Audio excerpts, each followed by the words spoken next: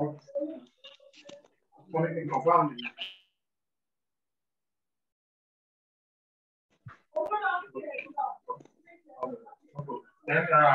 someone in the travel was like, because of this election.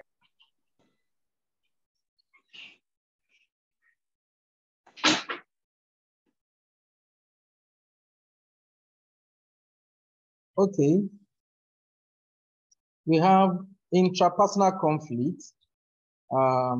We are using the parameter of the level or space within which the conflict is happening. That is conflict within a person. I spoke briefly about it in the morning. Also, we have interpersonal conflict. That is conflict between two or more people over personal interests, values, and needs. Beyond these, we have intra-group conflict, which is conflicts that occurs within a group over group interests, values, and needs, and for which group members mobilize in factions. That is internal, for example, internal party crisis. You see, there's a lot of, there's a difference between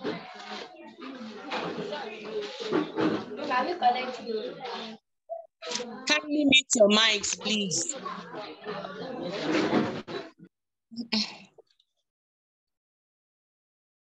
There's a difference between interpersonal conflicts and intra-group conflicts. That is, difference between interpersonal conflicts between members of a group. The difference is that interpersonal conflict is about the needs of individuals, it's about their goals, it's about their interests. But intra-group conflict is when individuals in the group mobilize on group interests, group values, group needs. So beyond this, we have intergroup conflict. That is conflict between two or more groups. These groups can be in a church, they can be in a community, they can be in a neighborhood. They can be in a neighborhood. As long as groups mobilize against another group, that is what we refer to as intergroup conflict.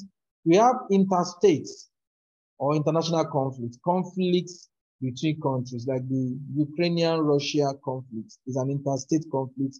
Also, we have intrastate within a state. For example, civil wars.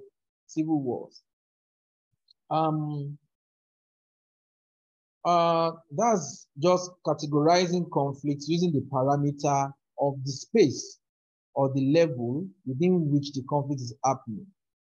If we use the parameter of the major driver of conflict, we have these types of conflict: ethnic, religious, political, ethno-religious, and so on and so forth. Communal conflicts, resource-based conflicts, indigenous settler, and so on. So we are just going to limit ourselves to these two categories, or to these two yardsticks of categorizing conflicts. This is the end of the presentation of the session on understanding conflict. If you recall, we looked at the definition of conflict, we look at the nature of conflict, the essential nature of conflict, and thereabout, we saw that conflict, for you to say you understand a particular conflict, you have to look at its dimensions, the dimension of perception of incompatibility, how parties act towards incompatibility, how they communicate about this incompatibility. I would say that these have implications for conflict management, because a conflict manager must now weave his intervention around this. And we said that a major aspect of managing conflict is for the conflict manager to change the perception of the parties about conflict generally, to change their perception of conflict generally. That's why we went through, we did that class activity, which is titled Language or Metaphors, Conflict Metaphors, Understanding Conflict Through Metaphors. Only 3 groups presented, group 3, 4, and 6. We are waiting for the explanation of other groups when we have the time. So, and then from there, we move to stages of conflict, and we said that escalation is a very critical point in stages of conflict, but irrespective of the stage, the conflict manager is called upon to intervene. Managing conflict calls for creativity on the aspects of the manager to be able to bring about the best solutions for the conflict. And we dwell so much on escalation stage. We saw destructive and constructive escalation. And so I'm optimistic that having gone through this, each of us now have a better understanding of what conflict is, because our understanding of conflict is a major competence that we need as conflict managers. So I want to say very big thanks to you. Very big thanks to you for listening. God bless you all. Thank you very much. Dr. Ajeke, over to you, ma'am. Thank you very much, Prof. Thank you for that very detailed and robust package. It's been an interesting time. Next on our program is group activity presentations, and it will be handled or anchored by Dr. Kayode George, who has been a practitioner of peace studies for about 20 years now. He's immediate past HOD for Caleb University Peace Studies in as long as possible. So this period that he will take the next module after the presentation promises to be interesting as well. Please welcome Dr. Kayode George. Dr. Kayode George, over to you, sir. Yeah. Dr. Kayode. Good afternoon, everybody. Good afternoon, sir. Yeah. Good afternoon, sir. It's a pleasure to be part of this event, and we hope that at the end of it all, we'll all be better conflict managers, and we have our communities living in better peace. In Jesus' name. Amen. Amen. Thank you, sir. Yeah, am I going straight on to the next model, which is a conflict handling styles? Not yet. Okay. Dr. Ajeke. Yes, you have to handle the presentation for the 10 groups, sir. The pre-course assignment that we're given. We'll present, the first set, maybe the first 5 will present, then you go to handling styles of conflict resolution, and then we'll continue with the remaining groups. Okay. According to the program. I've been having challenges joining the meeting since too. I just got the link about a few moments ago. So I would just like to invite groups that are ready to present. Do we have any group that's ready to present now? She was like, yes, hello.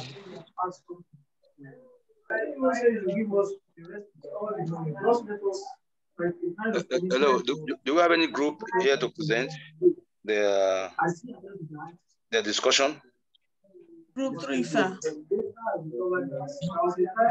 No group. Group 3. Group 3. Okay. Group 3, can you have the floor now?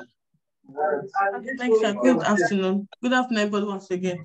So our class, our group. Excuse me, ma'am. Pastor Adeshokon, please, can you help us? Yes, sir. Your phone? Please help us mute your phone. I shall mute it. Oh, sorry. Thank you, sir. Group 3, please go ahead. 10 Okay. minutes. I mean, So how our many group minutes? activity, the first question we'll discuss was write 5 words that come to mind when you hear the word conflict. And the first word we discuss is misunderstanding. The second is disagreement. The third is discord. This incompatibility, sorry. And fifth is fight. Then that's 5 words that comes to mind when you hear conflict. So the second question treated is identify 5 major characters in the Bible and determine their conflict handling style according to the manual that we have. So the first answer we looked at is Abraham and Lot, and their conflict handling style was accommodating style. The second person is Joseph and his brothers, and the style is accommodating style also. The fourth group is Jacob and Esau.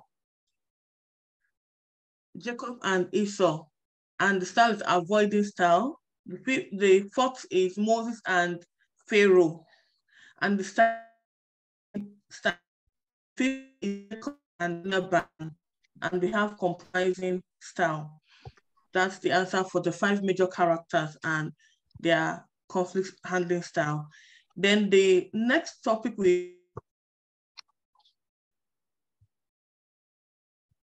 and we have 10 here, so I'll just mention their names. So the first, then Cain and Abel.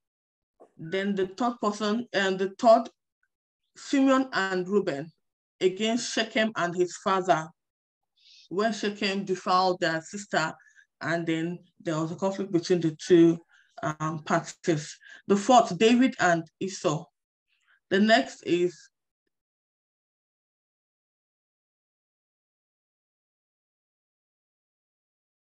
okay. So the number 2 question is the characters and their conflict style. That's for number 2.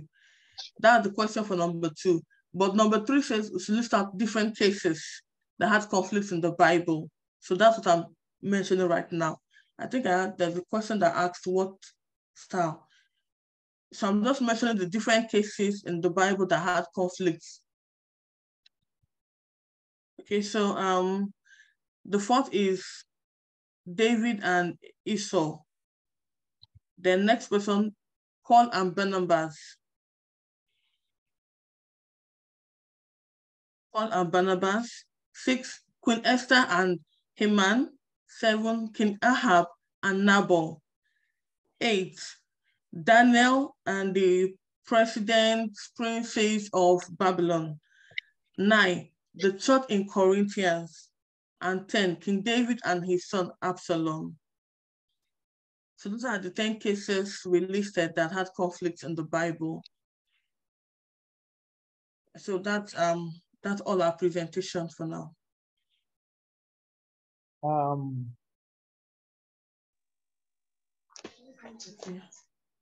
Yeah, welcome group 3. Yeah, you're really doing well, but I would like to clarify one statement. You said David and Esau. Is it deliberate or an error? David and Esau.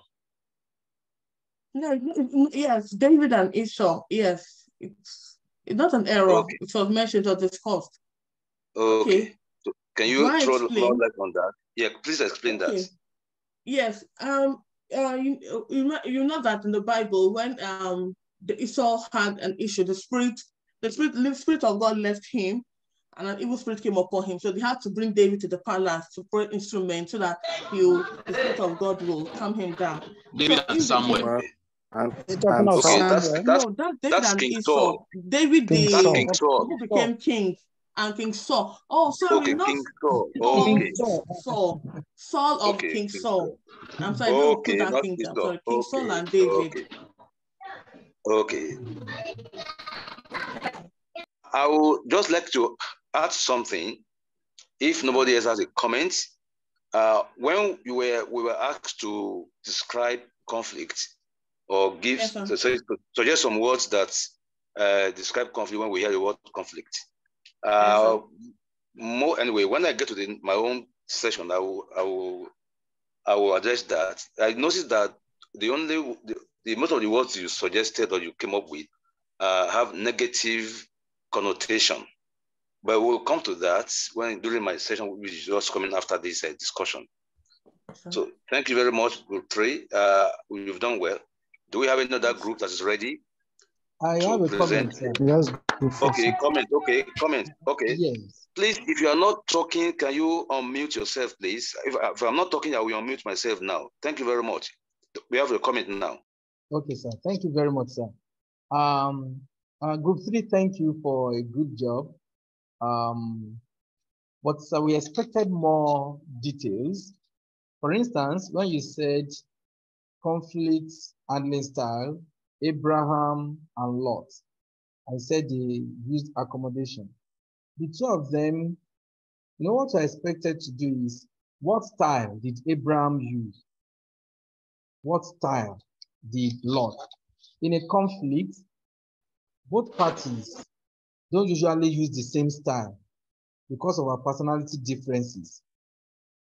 They may resolve the conflict at the end of the day, but if you analyze the characters very well, which one has avoidance, which one has accommodation, which one even did Ubuntu. When this book came out, personality types, people were able to situate some Bible characters in some personality types. I don't know whether you are aware of the personality types book by Tim LaHaye and his wife. And he said something like, Abraham was phlegmatic, I think. He said Abraham was phlegmatic. Moses was, so that's what you are expected to do ultimately with the Bible characters. Now, also on the conflict cases. The conflict cases, that was a brilliant thing. But for people who are not, so to say, Bible scholars like you, maybe it would have been better if you just told us the conflict issue. For instance, when you are just explaining David and Esau, it was because Dr. K asked question. Just say David and Esau, you just assume that all of us are pastors and Bible scholars. So maybe we say David and Esau, the conflict was over kinship, whatever. David and Absalom, it was over this. Thank you very much. That's just my few comments. Thank you very much, Dr. K, for the opportunity. Thank you, sir. Noted. Thank you very much, ma'am. Yeah, thank you, Prof. Do you have any other observation?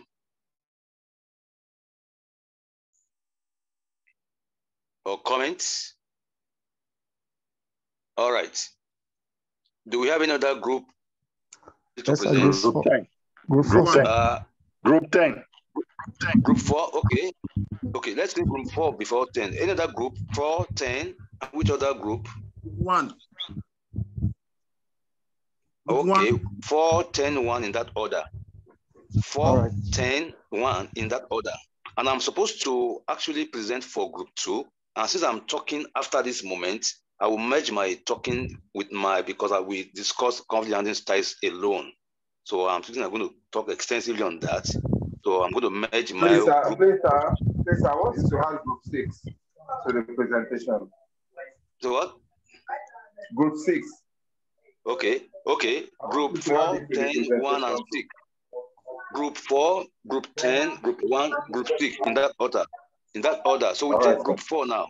Thank you very much, group 4. You have the floor. All right, thank you, sir. I think our mindset about conflict before the course started was conflict is always on the negative. So the points we came up with in our groups, number 1, we have disagreement, we had misunderstanding, number 3, disputes, and number 5, we have strife. Talking about 5 main characters in the Bible and conflict styles. Number 1, we have the apostles and the murmuring Grecians.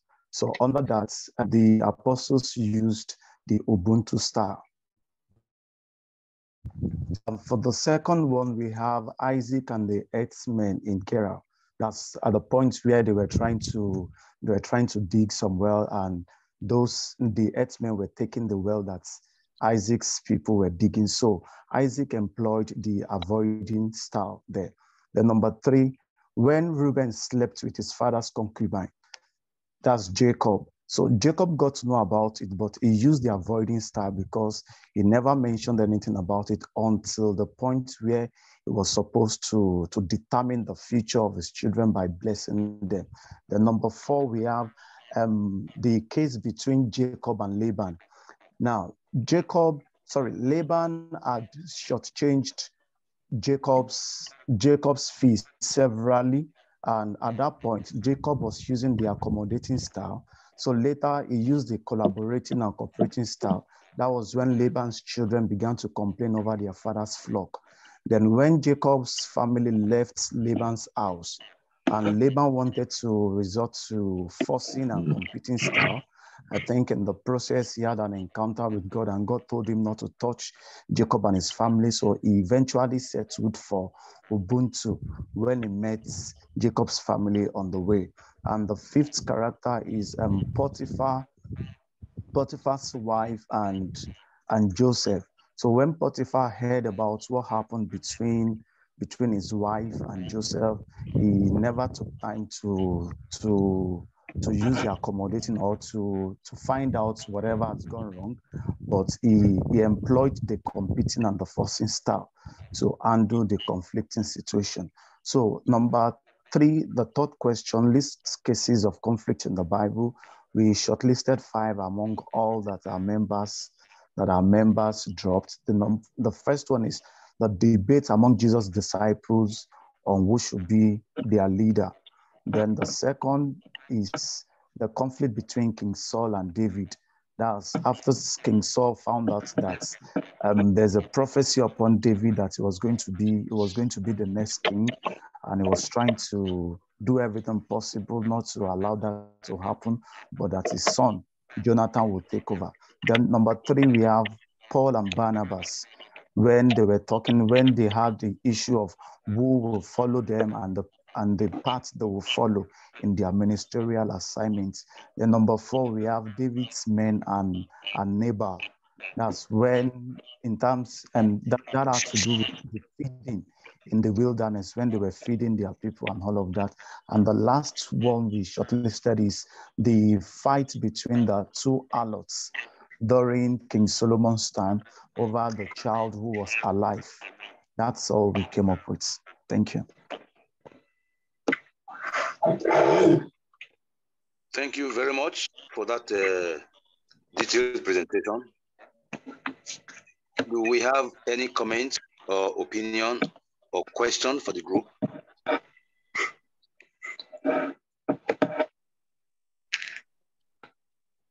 Can we have number group 10? Good afternoon, all. Hello, sir. Okay, group 10. Group 10. The anchor is still asking for continue feedback on the presented on the group who just presented, group 4. Okay. So maybe we should get the comments before we take you, sir.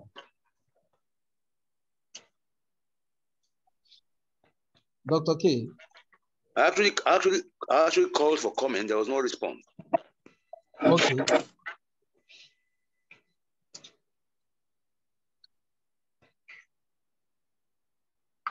So we can move ahead with group 10 then. Okay. Group 10, can we have your presentation? Thank you. Group 10, can I continue? Please go ahead, sir. Yes, sir. The first question that is talking about the 5 words that come to mind when you hear the word conflict. We have number 1, clash, violence, disagreement, trouble, malice, fight, misunderstanding, contest.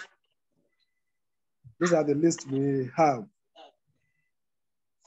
Then the second one, we went through the material that was given to us. As a group, we had discussion on it where we saw the techniques, the conflict handling styles. We deliberated on those items there. Then in number 3, identify 5 major characters in the Bible that and determine their conflict handling style. We have Abraham and Lot. The style that Abraham applied was accommodating. We have Joseph and his brother. The style too was accommodating. Cain and Abel. This style was forcing, competing and forcing, where Cain had to kill Abel.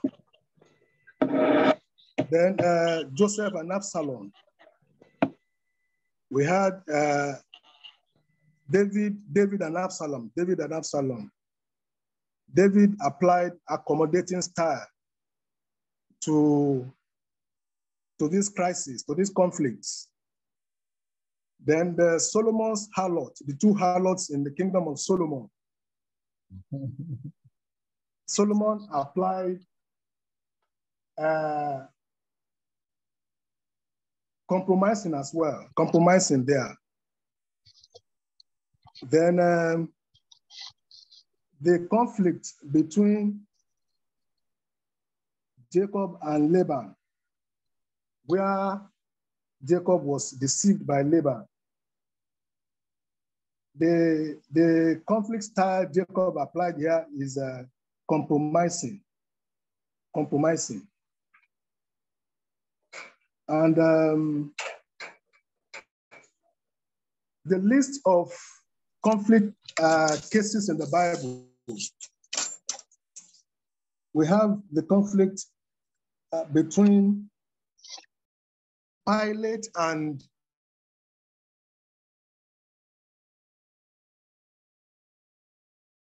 crucified Jesus Christ. And Pilate applied compromising style there too as well. The case between Moses and Pharaoh, where the magicians of Pharaoh came and were doing all sorts. Moses applied the style of compromising as well. I think this is what we have in group 10. Thank you. Yeah, thank you very much for that brief presentation. But I have this comment. The conflict between Moses and Pharaoh's magicians, I think that what Moses used then was, there was competition. He competed based on the power of God that is supreme, and is and also he won the scenario, he won the argument, because his own magic, in quotes, was superseded the magician's efforts. So I think he used a competition, and he showed supremacy of the power of God. I don't know if anybody has any other comment or opinion or question for the group. I agree with you, sir.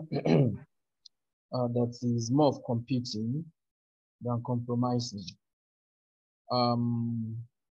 What comment I will have for the group is that when they are doing their final submission, just like the comment I gave to group 3, they should, the 5 Bible characters they don't have to be in pairs. Instead of saying Abraham and Lot, and say Abraham, Lot, and you say you use this in the case of Lot. Absalom, just 5, not necessarily as a couple, not necessarily as a couple. And also, when we are judging how some conflicts resolved, like the case of Moses and we should look at the elements or the conditions for each type of style. For instance, for competition, you know that is I win, you lose. That is the outcome. So we can use the outcome and especially the outcome to judge what style was adopted in a particular conflict case. In cases, I like where somebody said okay, I think it's group 4 now, when they said that the case of Isaac and the Philistines, where I was digging well, what Isaac used was avoidance because he just left the thing for them, stretched it under the carpet. I think they're accommodating, Sha. That's just the comment I have. Because we are still going to submit this assignment as group, and then our grading will be based on how insightful they are. Thank you very much. Please, I want to ask you a question to group 10, sir. I'm coming, sir. Let everybody put on their cameras. We have been taking snapshots, screenshots since the beginning, and we don't want to be perpetually without picture. Go ahead, sir. Yeah, they mentioned the group 10 presentation. Almost Alexander. Okay, sir. In group 10 presentation, they mentioned Cain and Abel. And I was wondering, was there a conflict between Cain and Abel? Because I was thinking about it, but I now recollected that it was God that intervened in what happened. But between Cain and Abel, there wasn't really any conflict between them. Otherwise, Abel wouldn't have followed him to the field and all of that. I think it was just, I think it's just a conflict within Cain himself. And how God intervened with Cain to try to resolve the conflict within Cain. But Cain despised the counsel of God and went on with a fatal action. So I don't think that there was a conflict between Cain and Abel, but rather a conflict within Cain himself. Thank you. Okay. Thank you very much, sir, for that observation. If I may come in, there was conflict. And from what Prof told us before now, types of conflicts, it started from intrapersonal conflict within Cain himself. And how conflict grows is that if we do not manage it well at that intrapersonal level, it escalates into interpersonal level. We transfer aggression, we transfer frustration to the other party we relate with. So to that extent, intrapersonal conflict was transferred to interpersonal conflict. And that was why he became jealous, he became envious, and he eventually killed his brother. And that's how conflict grows. But there was no response or reaction from Abel. Okay, Abel was completely oblivious of everything. Yeah. It doesn't remove the fact that it's still conflict interpersonal that was not managed well. Like you said, God tried to intervene, but he refused. So that interpersonal conflict that was not managed well, was transferred to the brother and eventually killed. So most conflicts that are not managed well eventually become violent, and there is killing, there is arson, there is hatred, and all that. So it's still conflict if you want to look at it. Doctor. Hello, sir. Yeah. I just, Dele Olajupo is the name. I just want to say that even intra is more dangerous. Very, very dangerous. The enemy you know is better than the one you don't even know. So, I mean, with what we've learned today, conflict is beyond just 2 or 3. It's also intra. So I think we should just understand it that way, that it's not just inter, it's also intra, and it's very, very dangerous. That's just my comment. Thank you very much, sir, for that comment. You are very correct, sir. If I may, sir. But where does that leave the other party who does not even know that there is a conflict in the other man? Can I come in, Dr. KJ, sir? Prof, you can come in. You can come in, Okay, Prof. thank you very much, sir. I understand the point from which Mr. Pastor Mosso is coming from, because Cain and Abel, when they mentioned it too, the first question I asked was, what was the conflict about? But like I explained now, the conflict started intrapersonally, and as far as Abel is concerned, it was a latent conflict. Latent in the sense that it didn't emerge. Abel wasn't conscious of it throughout. He wasn't conscious, and this is giving us a new kind of dimension. Cain wasn't aware of it, but Abel was competing with him for God's favor.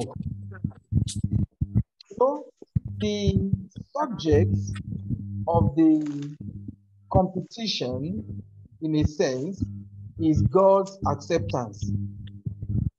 God accepted Abel's offering. He didn't accept Cain's offering. But like Pastor Alexander said, Abel was totally oblivious to what was going on. He was totally unaware. He wouldn't have followed Cain.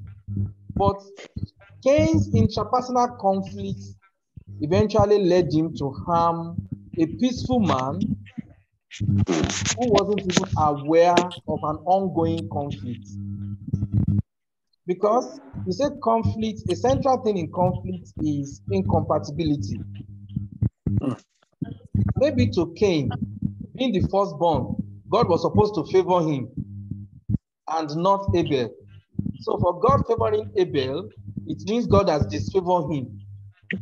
So to be honest, this is a new dimension. Yes, of looking at conflict that I wasn't even aware of before.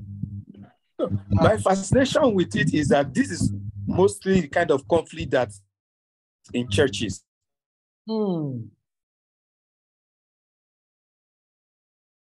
Be treated better than someone that appears to be treated better.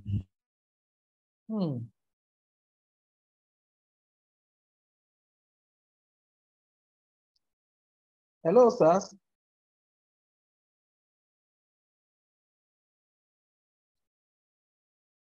Hello. Oh, I think my...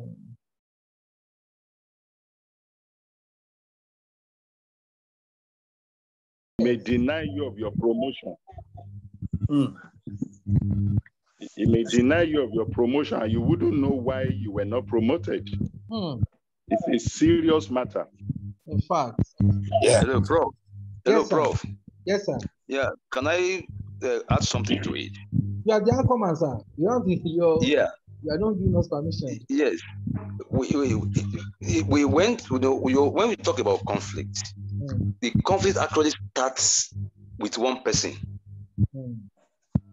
who is displeased, who is disagreeing, who wants to compete, who wants to fight, and then this is just the dimension that the other person does not know.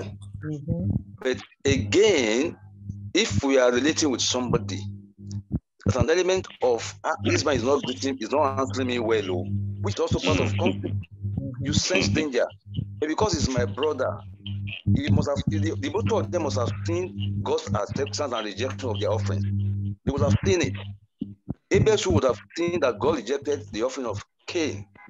So he probably ignored or avoided or playing as if he didn't see it, or it doesn't matter, or he felt good that God accepted him and left his brother. So that's an element of avoidance or ignorance on his part. Like somebody talked about deciphering. You will have deciphered. You will have sensed some danger. Yes, even in offices. I learned that there's a story of a bank where two people were due for promotion. One is a Muslim, one is a Christian, just two of them. And the Muslim person went spiritual and conjured the woman to travel out. She just got home, picked her car, picked her son, bought fuel, and they were just driving from Lagos to Maiduguri. She didn't know. She wasn't even aware that somebody was jealous, was competing with her. Control. Thank God for the church that prayed 3 days. As they were going outside Nigeria, and the child saw "Welcome to Niger Republic," and he shouted, "Mommy, where are we going?" And she came to her senses. And they talked to police, and she came back to Lagos, talked to the office, and the other man was sacked because it was sensed that he used something else to send the woman on errand. So, he sent him on errand. He sent her on errand, and she didn't know. But there was conflict between that man, competition, disagreement, displeasure over appointment. Anything Please, can there's cause another conflict. dimension, sir. There's another Anything dimension can to cause this. conflict. Yes. There's another dimension to this thing, and we argued it in our group, or we discussed it extensively in our group. Somebody said when you have issue with somebody in the church, that avoidance is one of the ways to manage the conflict. That instead of making issue out of it, just avoid the person for the sake of peace. We now told the person that that is negative peace. That you can't avoid somebody that have issues with you, and you say you are pursuing peace. So I want to present it before the house to just be sure that we are okay. Because more than before, more than we know that if you have conflict, the right thing for you to do is just to express it and seek resolution. So, hello, sir. Avoidance. Hello, sir. Please go ahead. Please go ahead. Yes, so, this is Pastor we don't see avoidance as an active means of resolving conflict. Anyway, my name is Adeshoko, and I'm presenting for Group 3. Please, can I go ahead and do my presentation? Well, I still have something hold to on, say. sir. I presented for more comments. Group Okay. 10. I stir up the issue of Cain and Abel. Yes, sir. Now, I thank God for the way comments have already come in. Dr. George has made us to understand that actually conflict begins from a party. Conflict begins from a person that is displeased, that wants to fight, that wants to show that is with a situation.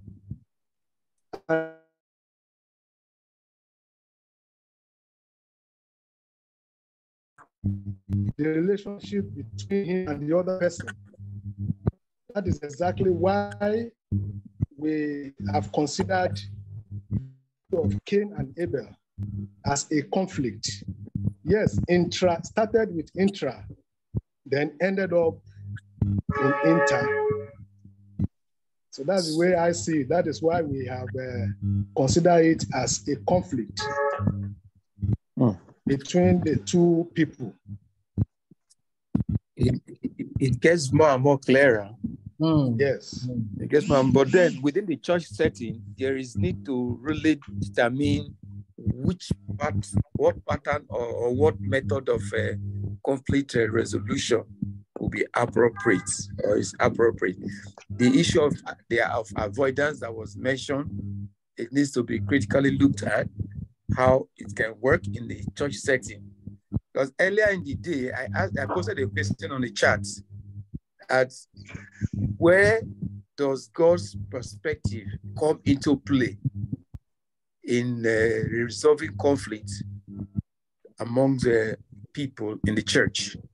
You know, so, but I've not seen an answer yet to it. But then this issue of it is clear. It is clear. God's perspective is clear about conflict resolution. Then who determines it?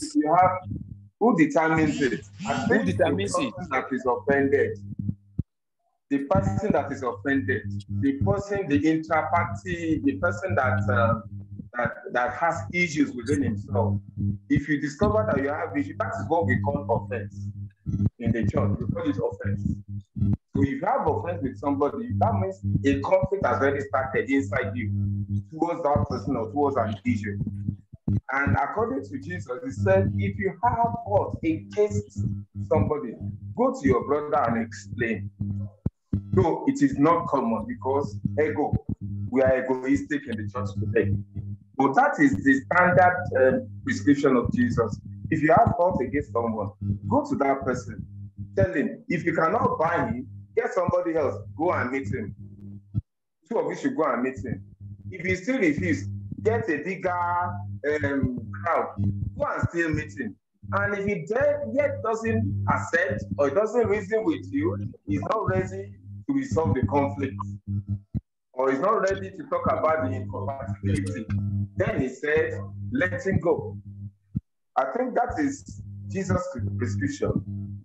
And according even to the law of Moses, when there are two witnesses, in truth is established. Of course, that is not really, that is crude anyway. But in my own position, that is Jesus' prescription, is God's position in solving conflict.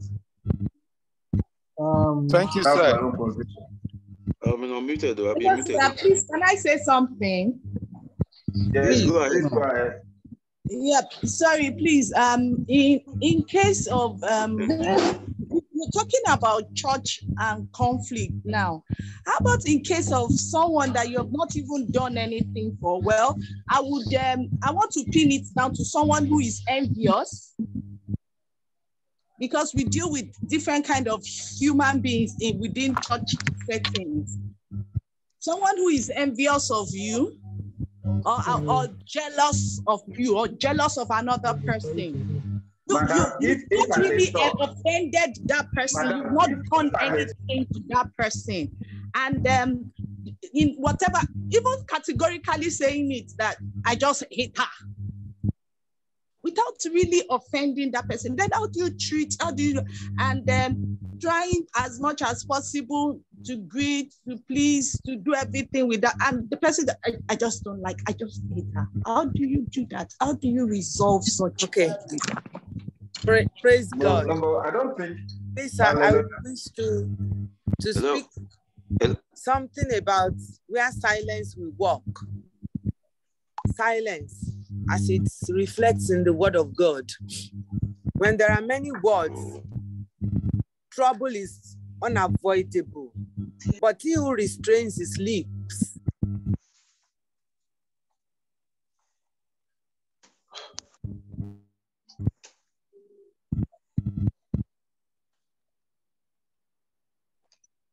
Hello. Hello, ma'am. Hello, I think I've been muted, though. No, we can hear you. Madam, Pastor Adeduni, please continue, ma'am. Pastor Adeduni, please unmute. All right. So if you despise your neighbor, it means that person lacks sense.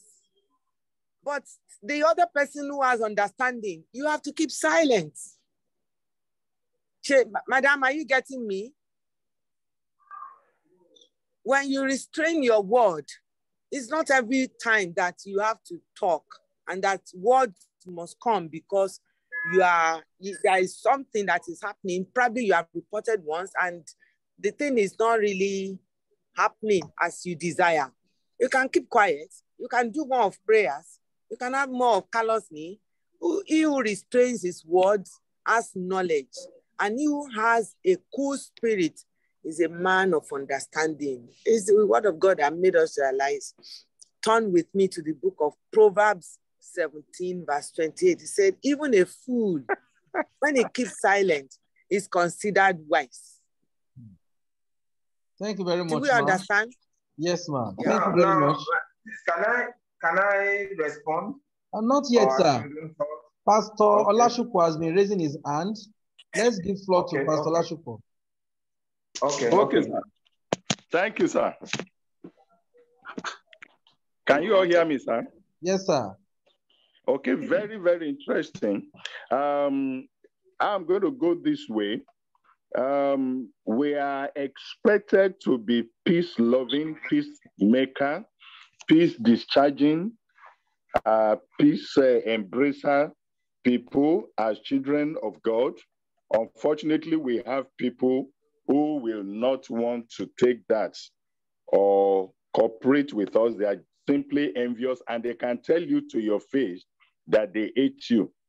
If a supposed child of God tells you that he hates you, it's a confirmation that that child has lost it. Because whoever hates his brother is a murderer. So he doesn't have the Spirit of God at that point in time.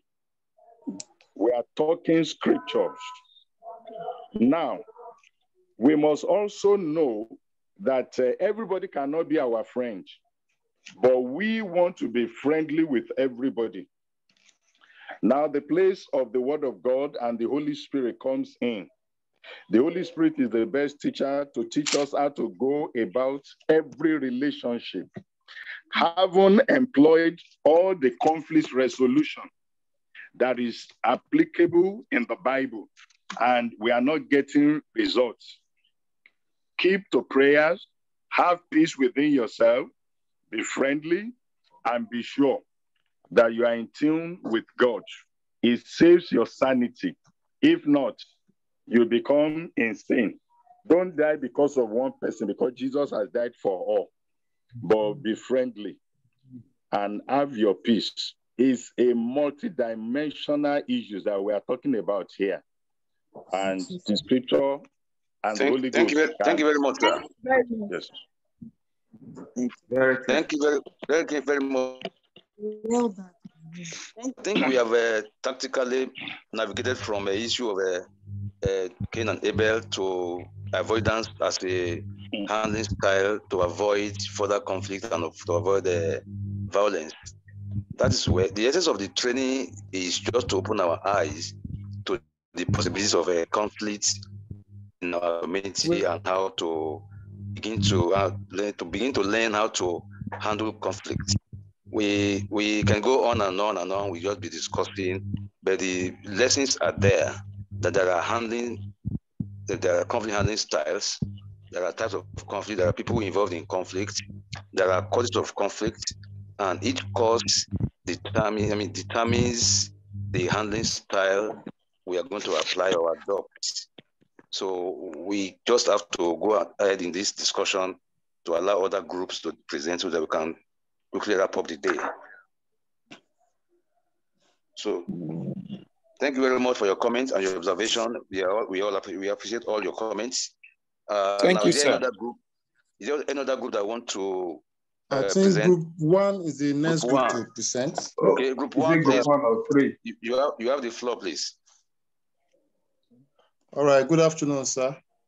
My name is Rotimi Aujobi. I'll be presenting for group 1.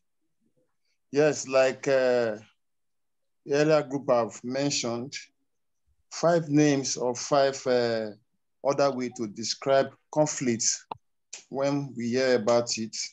From our own group, we have word like contradictions, word like fights, disagreements, division, misunderstanding, controversies, crisis. Those are some of the words we identify in our group to also mean conflict, or when we hear about conflict. Now, the 5 characters and the methods they use in resolving crisis or conflict as it may be. Now we have various ones, but quickly let me mention the one we discussed, some of the one we discussed. We have Paul and Barnabas, where somebody mentioned that earlier too. Paul and Barnabas, when they were to go for a mission trip, they disagreed. Paul was of the opinion that they are not going to take Mark along. Barnabas was like to take him along, and Paul stood his ground. Barnabas also stood his ground. That's in Mark, Acts of Apostles, chapter 15. And they needed to compromise. They come to a position of take your own position, I take my position. So they went apart. And Barnabas took Mark, and Paul went with another person. But at least the work continued. The crisis was averted as they were able to take different positions. Also, we look at Abraham and Lot. Abraham and Lot. In Abraham's case and Lot, there are various styles that we identified. There were times that it appears that Lot was accommodating, was trying to accommodate Lot's misgivings. There were times it appears Abraham was avoiding Lot, and there were times that appears they took a compromise style. That I think that was the final state that Abraham had to come up and told Lot that Lot, come.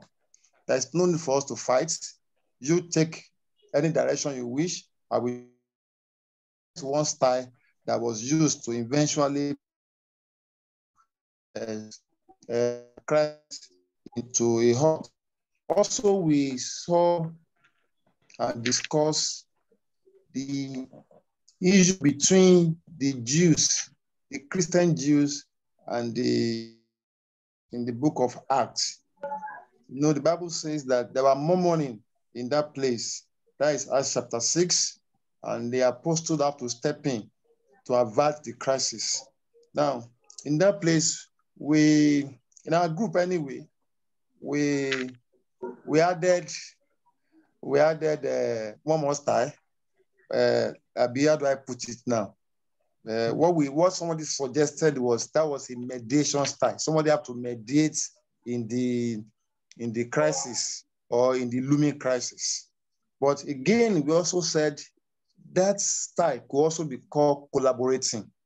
Because when we look at what the apostle did, in the light of that crisis, the apostle were like, okay, come, let's not fight.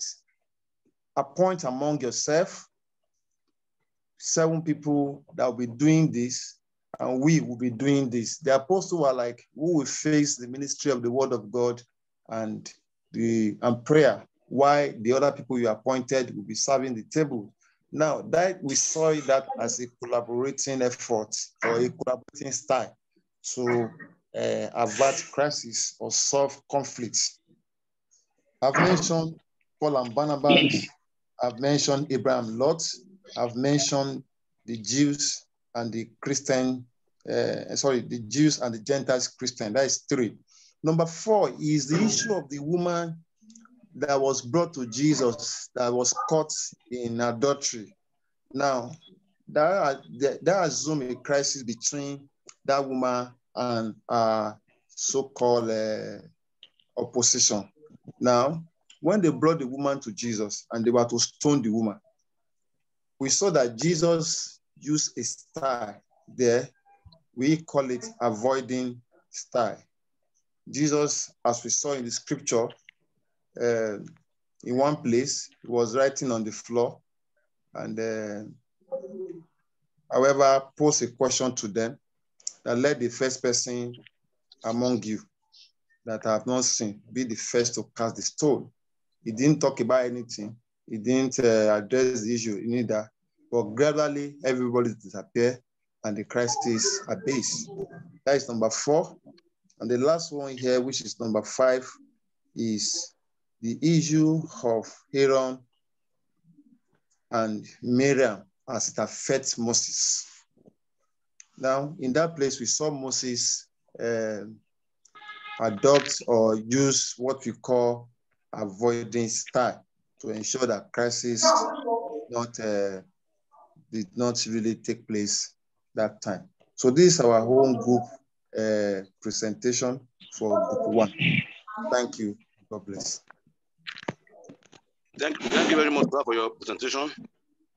Details and well explained. Thank you. Thank you very much, sir. You are welcome. Thank you. Yeah. Do we have any comments or question or there was something to add to it? Dr. George? Yeah. Hello, sir. Okay. Prof. Yes, sir.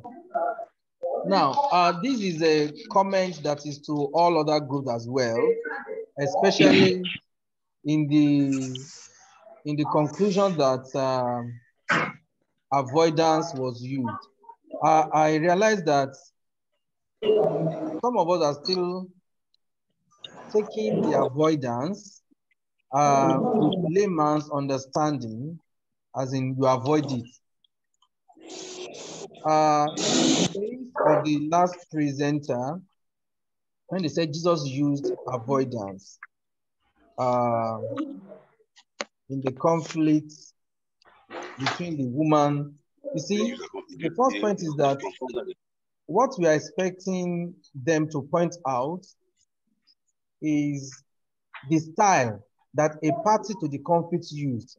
If Jesus Christ was not described as a party to the conflict, because they said the conflict was between the woman and opposition. Yes. If the party was if the conflict was described as between Jesus and the opposition, because there was a conflict between the two of them, they wanted the woman killed. They said, Jesus, what do you think? Jesus wanted the woman saved. And avoidance, Jesus did not necessarily use avoidance in that instance. Because if you look at the description of avoidance in the material given to us, you avoid a conflict when the thing is of little value to you, and at the end of the day, it pains you. It pains you. You lose. The other party wins. You lose. The other party wins. So I want each group that says avoidance was used to be careful to use the real description of avoidance to assess that situation. The person that they claim used avoidance, did he lose in the situation? Did the other party gain at the expense of the party that used avoidance? And this goes to other claims as well. When we say somebody used accommodation, did he accept other parties' view and jeopardize his own? You know, all these parameters should be used to clearly delineate. Yes. Just a general comment. Thank you. Hello, Prof. Yes, sir. I was going to address that during my presentation. Oh, but let me just say it now. Okay, sir. If it's between that woman and the accusers, the accuser's style was competition, which we can also call confrontation. And it was to win her at all costs. And she was more of, as a guilty person, not ignoring, it's a compromise. Allowing them to have their way because she was caught, she was guilty by law. By law, she was guilty by law. So, but if you want to bring Jesus in, if it not became a conflict between Jesus and the accusers, Jesus also used, he confronted them based on superior law of love and forgiveness. Love and forgiveness. And that's why they all went again in defeat, just like the one also submitted in defeat. They also went away in defeat with superiority of the law of law and forgiveness. So we need to do a thorough analysis of our presentation when we want to do the final submission. We need to scratch below, the surface and do a thorough analysis. Thank you very much, sir. Thank you, sir. Okay. Thank you. Do we have any other comments that we can bring group 1 in or group 6 in, and we can take our other things?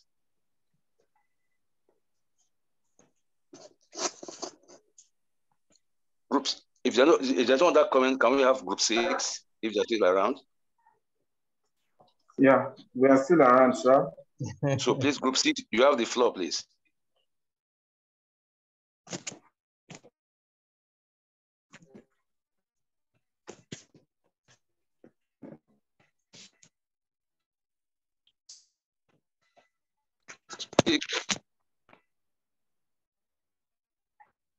Group 6.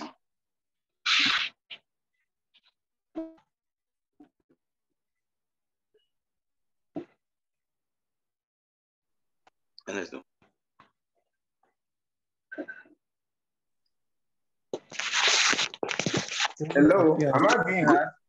Group 6, we are waiting for you, group 6. Yes, I'm talking. Am I being heard? No. Nobody's hearing me. We can hear you now. I can hear you now. Okay. My name is Adegboye Adesoko. I'm presenting for group 6. I guess everyone, let me just go straight, not waste time.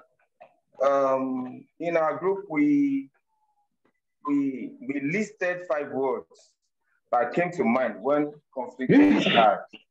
And the 5 words are 1, quarrel, argument, fight, disagreement, and abuse. Am I being heard? Yes, sir. Then also we look at the conflict handling styles critically.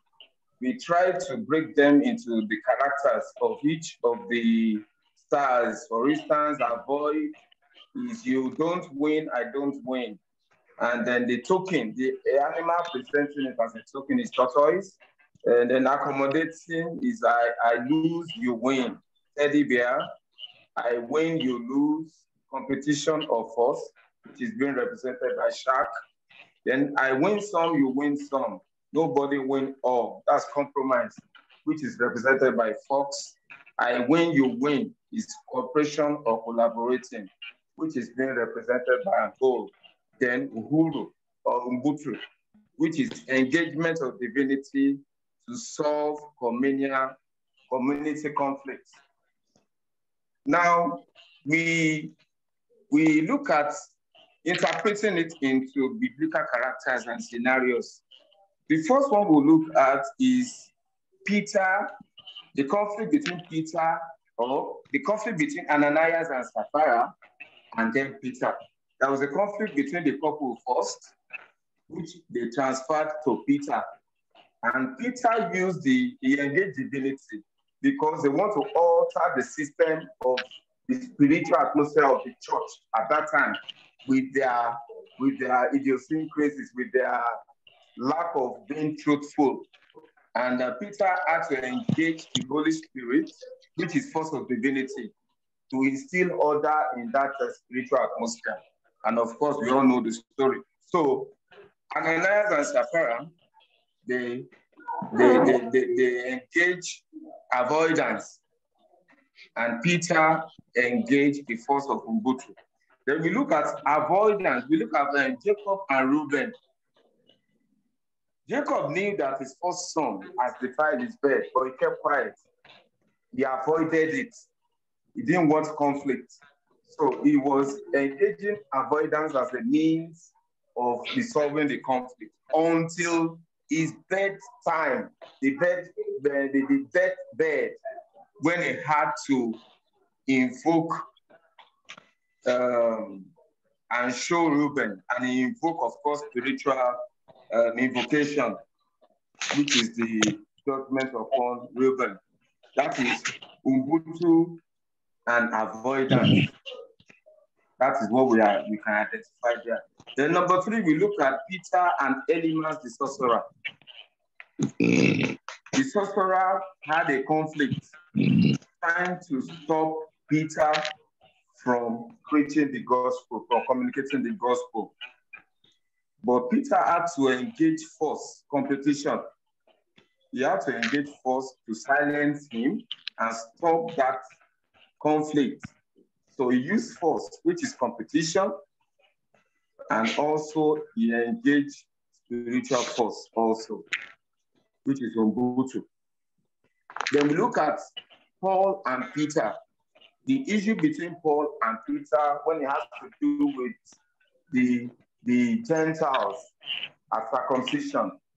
Of course, Peter was revealed to accommodate the Gentiles at first, but he had conflict within himself.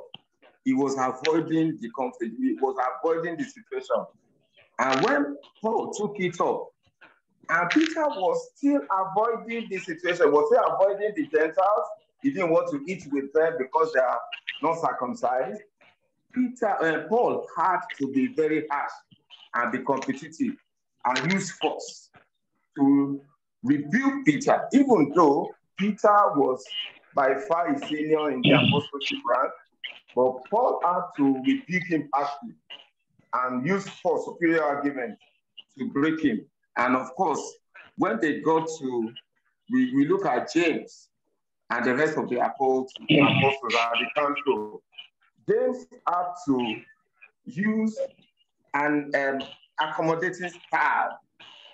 He had to accommodate the argument of Paul into the council.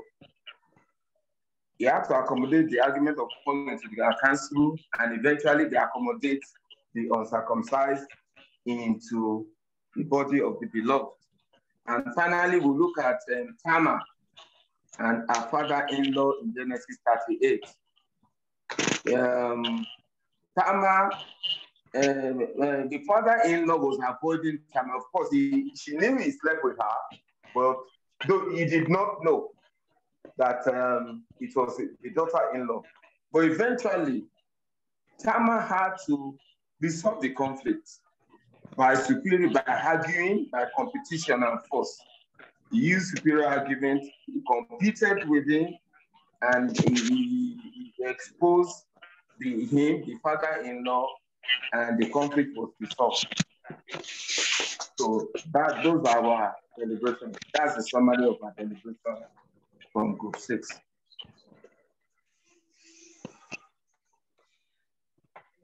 Hello. Hello. Thank you very much, sir, for your presentation. Thank you, sir.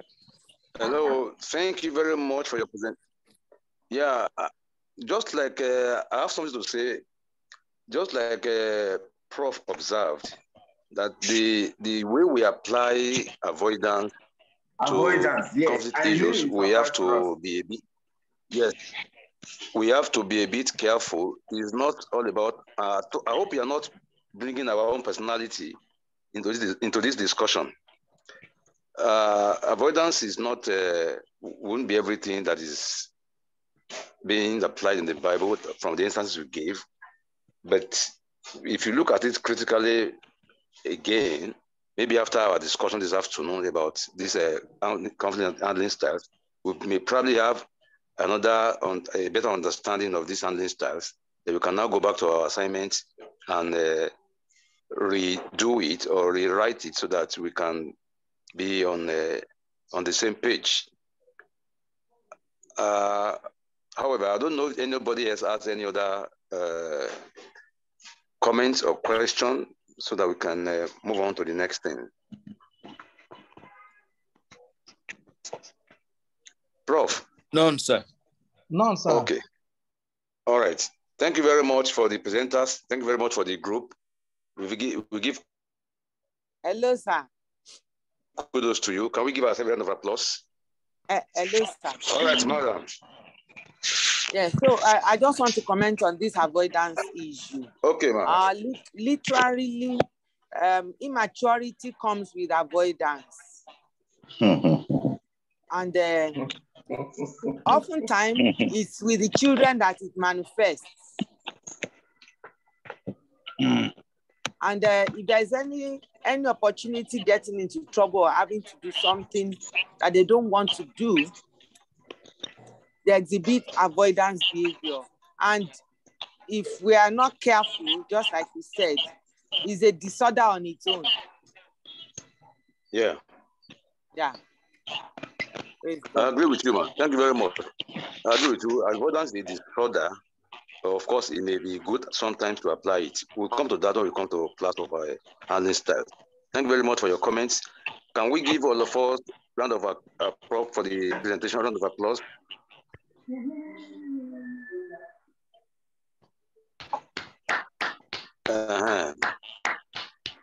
Thank you very much.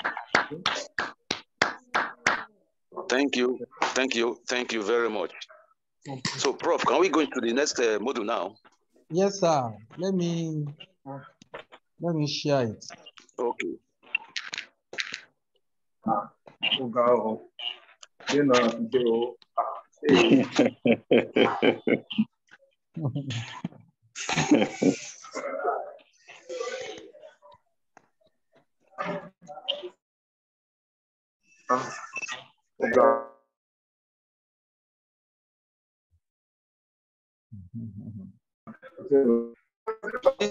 Please, when you're not talking, please, can you unmute? If you're not talking, please, can you unmute?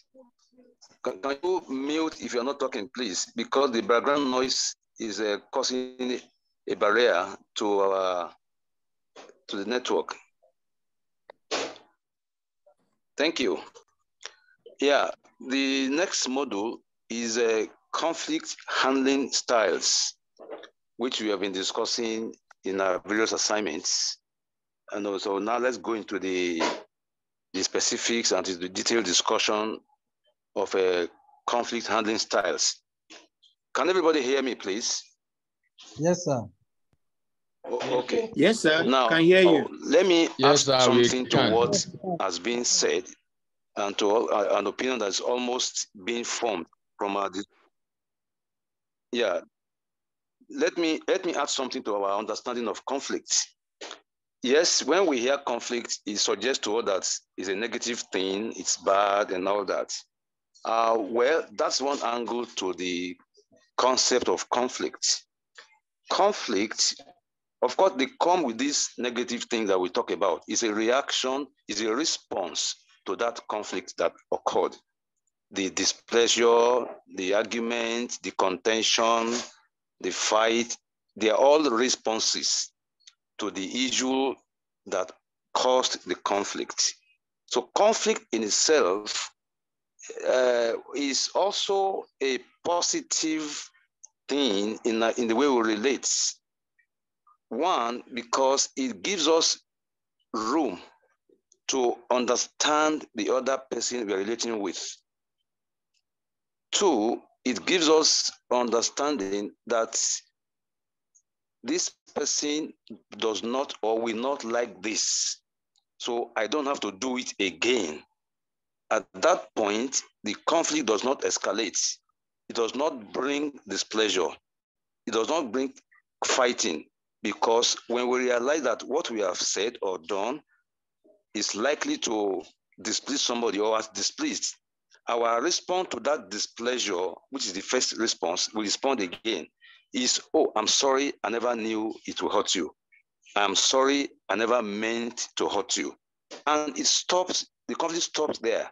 So it's an opportunity to relate better with the person we are relating with, to understand him, what he likes, what he does not like, what our preferences, which we have not been discussing before we started to relate with each other. So conflict is also an opportunity to improve our relationship, to understand each other, and to make society better. It is the way we respond to it that causes the displeasure, the fighting, the argument, and all that. Okay, that's one. If you look at the story of Abraham and Lot, Abraham perceived that I think this my small boy is greedy. Why should I compete with him over what is not what God has given me? Let him have the one he wants to take. So that is why I said conflict starts with the person. Abraham can choose to be displeased with Lot's choice, can choose to be angry with Lot's choice. but because he has a balanced emotion, he's a matured person, he reacted to that issue of choice in a positive way. You can take what you want. And God promised him, let him have his way. Whatever you choose, I will bless the place for you. So that would have been a conflict within Abraham, like in the case of Cain and Abel. It would have been an intrapersonal conflict, but he responded to it in a positive way. Not now, this is not avoidance now. He's responding. He said, take what you want, have your way. You are too small to me to fight you. So if we do that to ourselves, most of the time we have conflict. The conflict will not escalate beyond that level of occurrence, that latent level. And that's why we can transfer intrapersonal conflict to interpersonal. And from there, it can become intergroup and international like that. Okay? So I just say I should make that clarification before we, now, am I okay? Am I communicating? Yes, sir. Yes, okay. Sir. Very well. Now, Yes, sir. when we, yeah, Prof has said he will assist me to display the slides for all of us to see. So when we talk about conflict handling styles, first, it means that is the way that you and I handle conflict when it occurs. It is the way we react to conflict. We respond to conflict when it occurs. Cain responded negatively with hatred, but Abraham responded with love.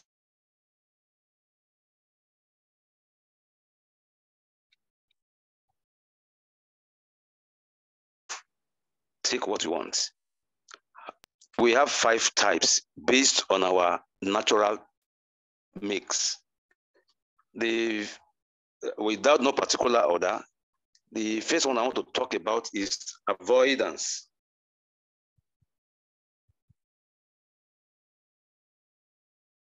Avoidance is when there are 5 types anyway. There's avoiding, there's accommodating, there's compromising, there is competition, and there's collaboration. These are the 5 major types that we all apply or adopt to respond or to handle conflict when we face an issue with somebody. Now, the styles you have mentioned in slide 1, now I'm in slide 2, they vary in degrees of our nature to assert or to cooperate. When we want to assert our opinion, our agenda, want to ensure that it is done, then it affects the way we handle conflict. Or we want to cooperate, it also affects the way we handle conflict. For instance, somebody who is assertive, assertiveness can be positive, it can be negative. You are assertive if you make your points known without insulting or abusing the other person. That is positive assertiveness. But negative assertiveness is when you're positive, you also wait for the other person's opinion. But when you are assertive in a negative way, you just want to air your opinion and you don't want to consider the other person's opinion because you feel you are just right. And that's not good for conflict. It's based on the way we are. And when we cooperate too, we want to make sure that the other person is not offended. You are all happy together. Okay, that's fine. So that's about individuals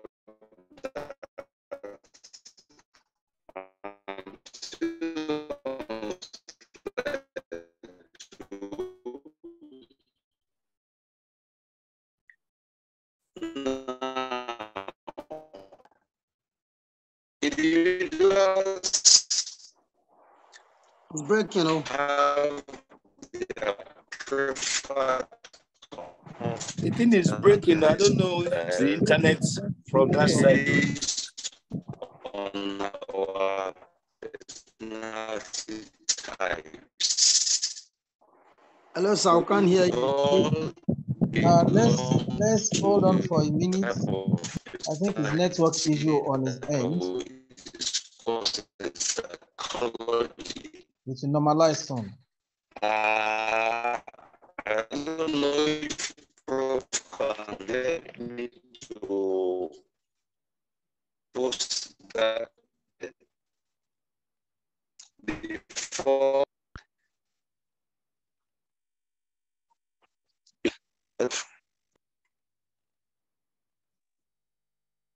Hello, sir. We can't hear. Okay, The George. audio quality. Let me see whether it's even with us again. The network in his place is, I think, is poor now. Can you hear me now, Prof? Aha. Hello, Prof. Hello, everyone. Welcome back, We can hear you now, sir. Welcome back. You can come back. We can hear you now. Yeah.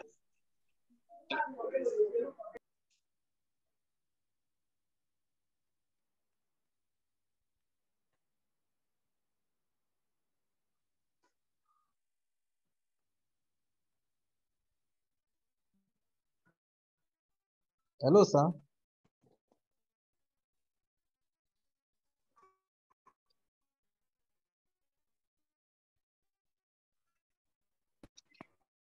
Dr. K. George.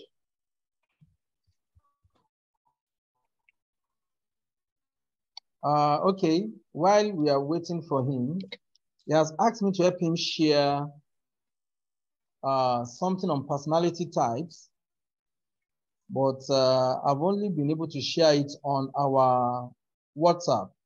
I just did now. So when it comes back and is making reference to it, we may need to open our WhatsApp to be able to relate to the documents.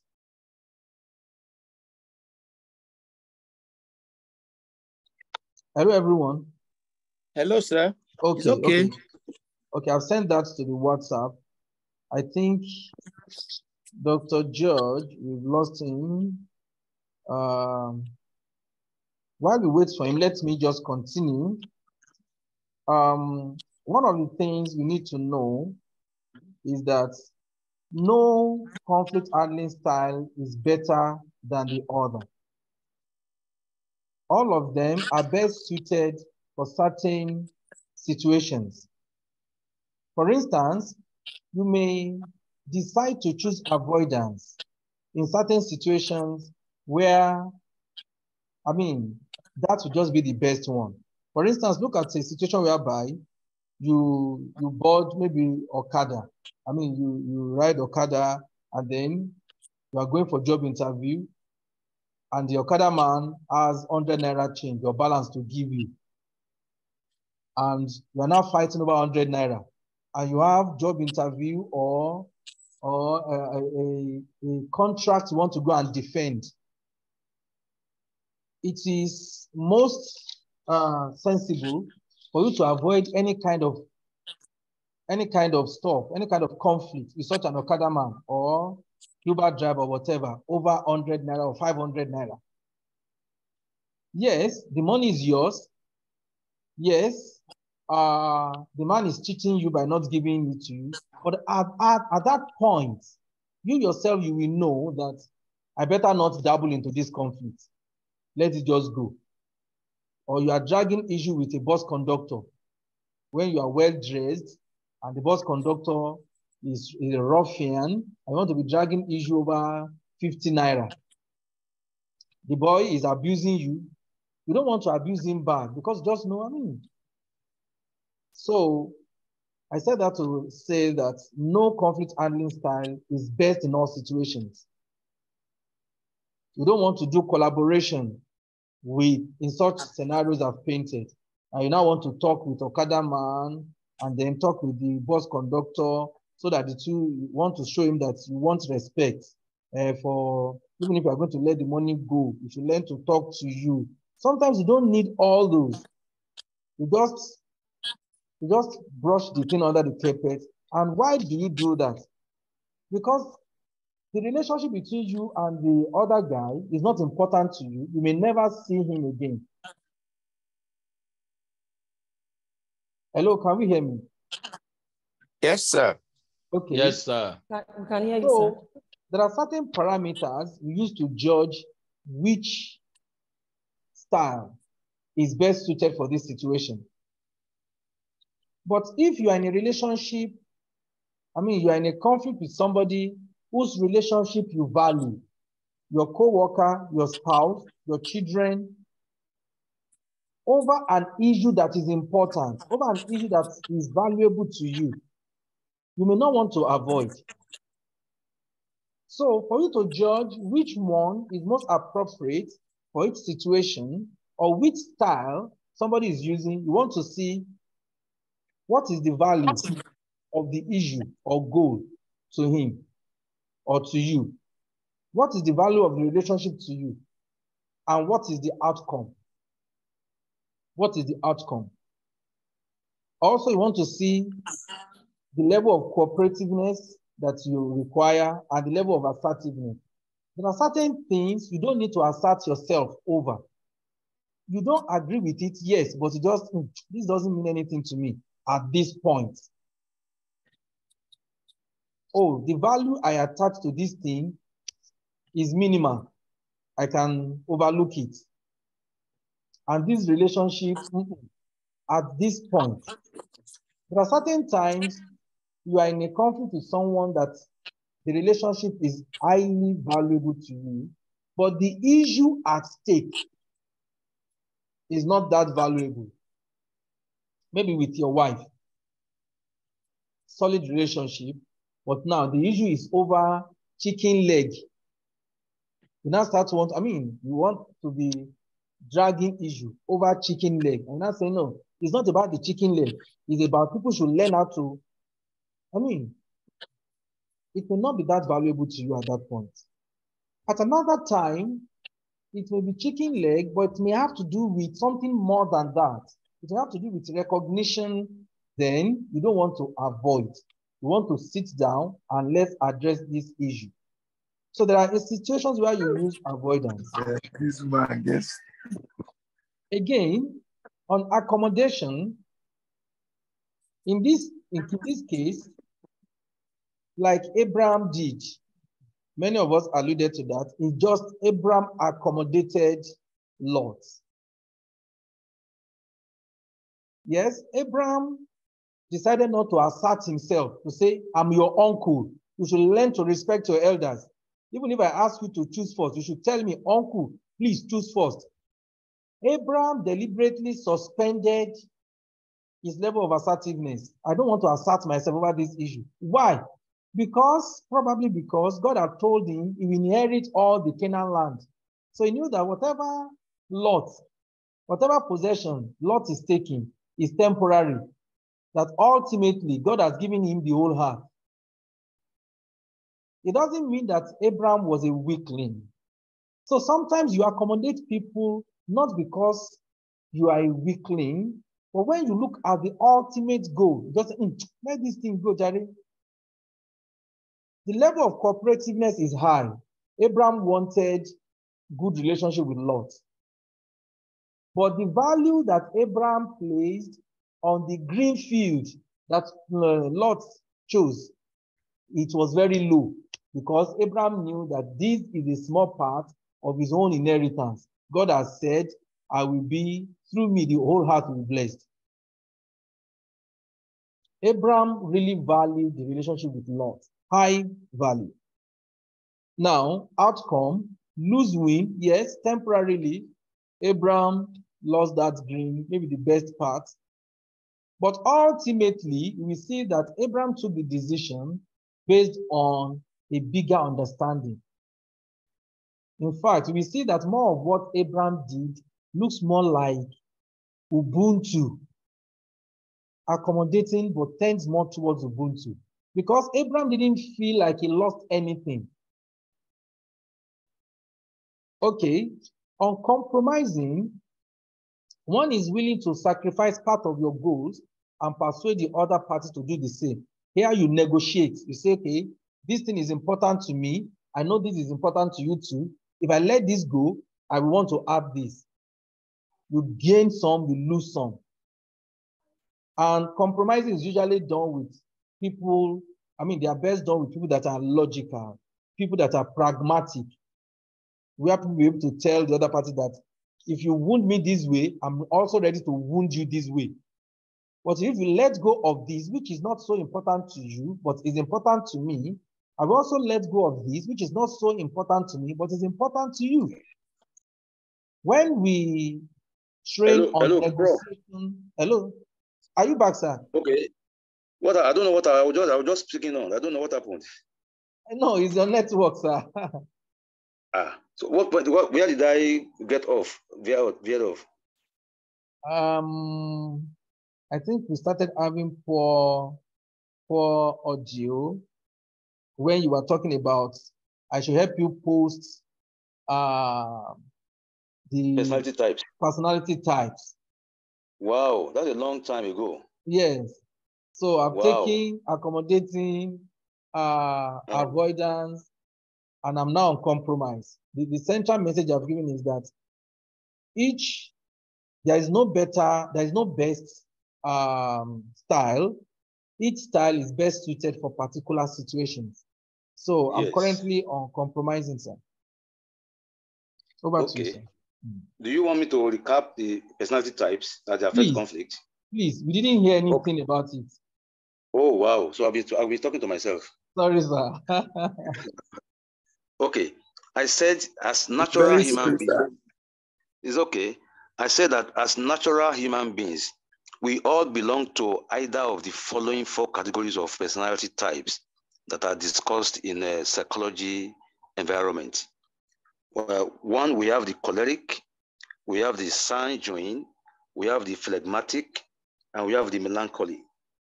Now, the choleric, in no particular order of preference, or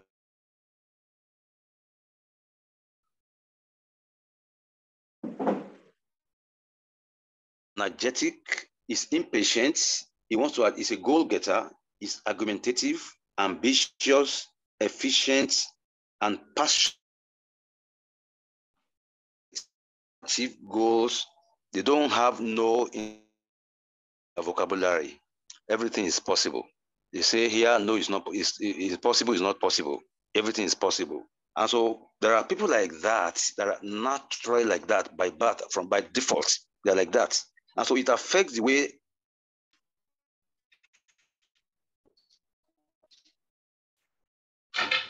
impulsive individual who likes to exaggerate, is a socialite, is charismatic, and is quite optimistic. He likes the outdoor. He wants to go out. He wants to have fun. He's a fun lover. And so this is a type of some people. And so when conflict occurs, it affects the way they handle conflict. The next one is the phlegmatic, who is a shy, stubborn, lazy individual. Is relaxed. He's not in a hurry. He's very kind and is quite observant. He can observe things. We can call that maybe he can decipher easily. He observes very well, every detail. Now that's the phlegmatic. Now the melancholic is the obsessive individual who is also a perfectionist. He likes details. He doesn't want to make mistakes. So he can go over and over it again. He wants to cross the T's and dot the I's to make sure there's no error in that job. Then it can be very moody, very thoughtful, organized, and creative. So these are the 4 types of personality that we all belong to. So, and it drives us the way we handle conflict when it occurs. Now, these are dominant in each of us. Each of these is dominant in every one of us. But all of us still have some bits of the others. So, and that's why we can switch from this handling style to that handling style depending on the situation and circumstance, because we belong to the 4 but one is dominant. Okay. So am I still on the floor? Yes, sir. Now, another one that affects the way we handle conflict is the type of how we relate to people. I want to call that one relationship types in conflict. Or again, there are 4 types. Based on our types of personality, there are some people, number one, is that I am good, you are not good. Some people believe that they are good and the other person, other people are not good. You know, we know people like that around us. They say, I am good, you are the devil. I am a saint. I am this, you are that. So we put other people down always. Now the next category is, I am not good, but you are good. There are people who are like that, who are, you know, they say, I'm not good. Else, our drivers, our domestic staff, they put themselves in that position, I'm not good, but you are good. Then I am not good, you are not good. That's the 3rd category. I am not good, you are not good. Both of us are bad. Those are the area boys. I will tell you something like, those are that type of people. They believe that both of them are mad, are crazy. But the last and the best of all is, I am good, you are good. There's something in me that is good. There's something in me, you, that is good. So I can learn from you, you can learn from me. So these are the types of personality and relationship that we bring into conflict when they occur. So that's why we can choose to compromise, we can choose to fight, you can choose to accommodate, because these are basic in us. So it drives us to choose the style we want to use to handle conflict, in addition to understanding the person we are dealing with. What styles will he use to handle conflict, or what style has he used to handle conflict in the past, so we can give it back to him or her. At least if that's acceptable, the Bible says we should understand, we should deal with some people with knowledge. So if you have knowledge of the person we are dealing with, then you can apply the appropriate handling style that the fellow will like to be applied to him. And so there will be a very good outcome. Now, coming back to Prof. I was saying that when we avoid, am I still communicating, Sir Zamas? Yes, sir. Now, yes, sir. Yes, sir. Let me add maybe you can add this to. Let me add this to it. When I was going to say there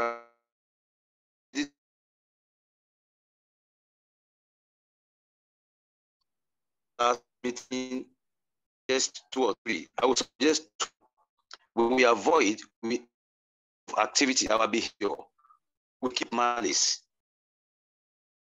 We keep malice, we walk away from the scene, from the relationship, we walk away, we divorce, we separate, or we block the individual on the telephone or social media.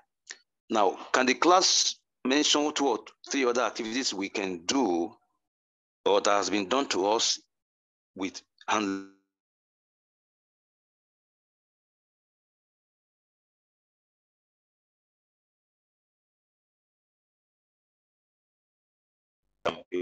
So that statement is not, it's not clear. Hello. Didn't get it. Hello. Okay.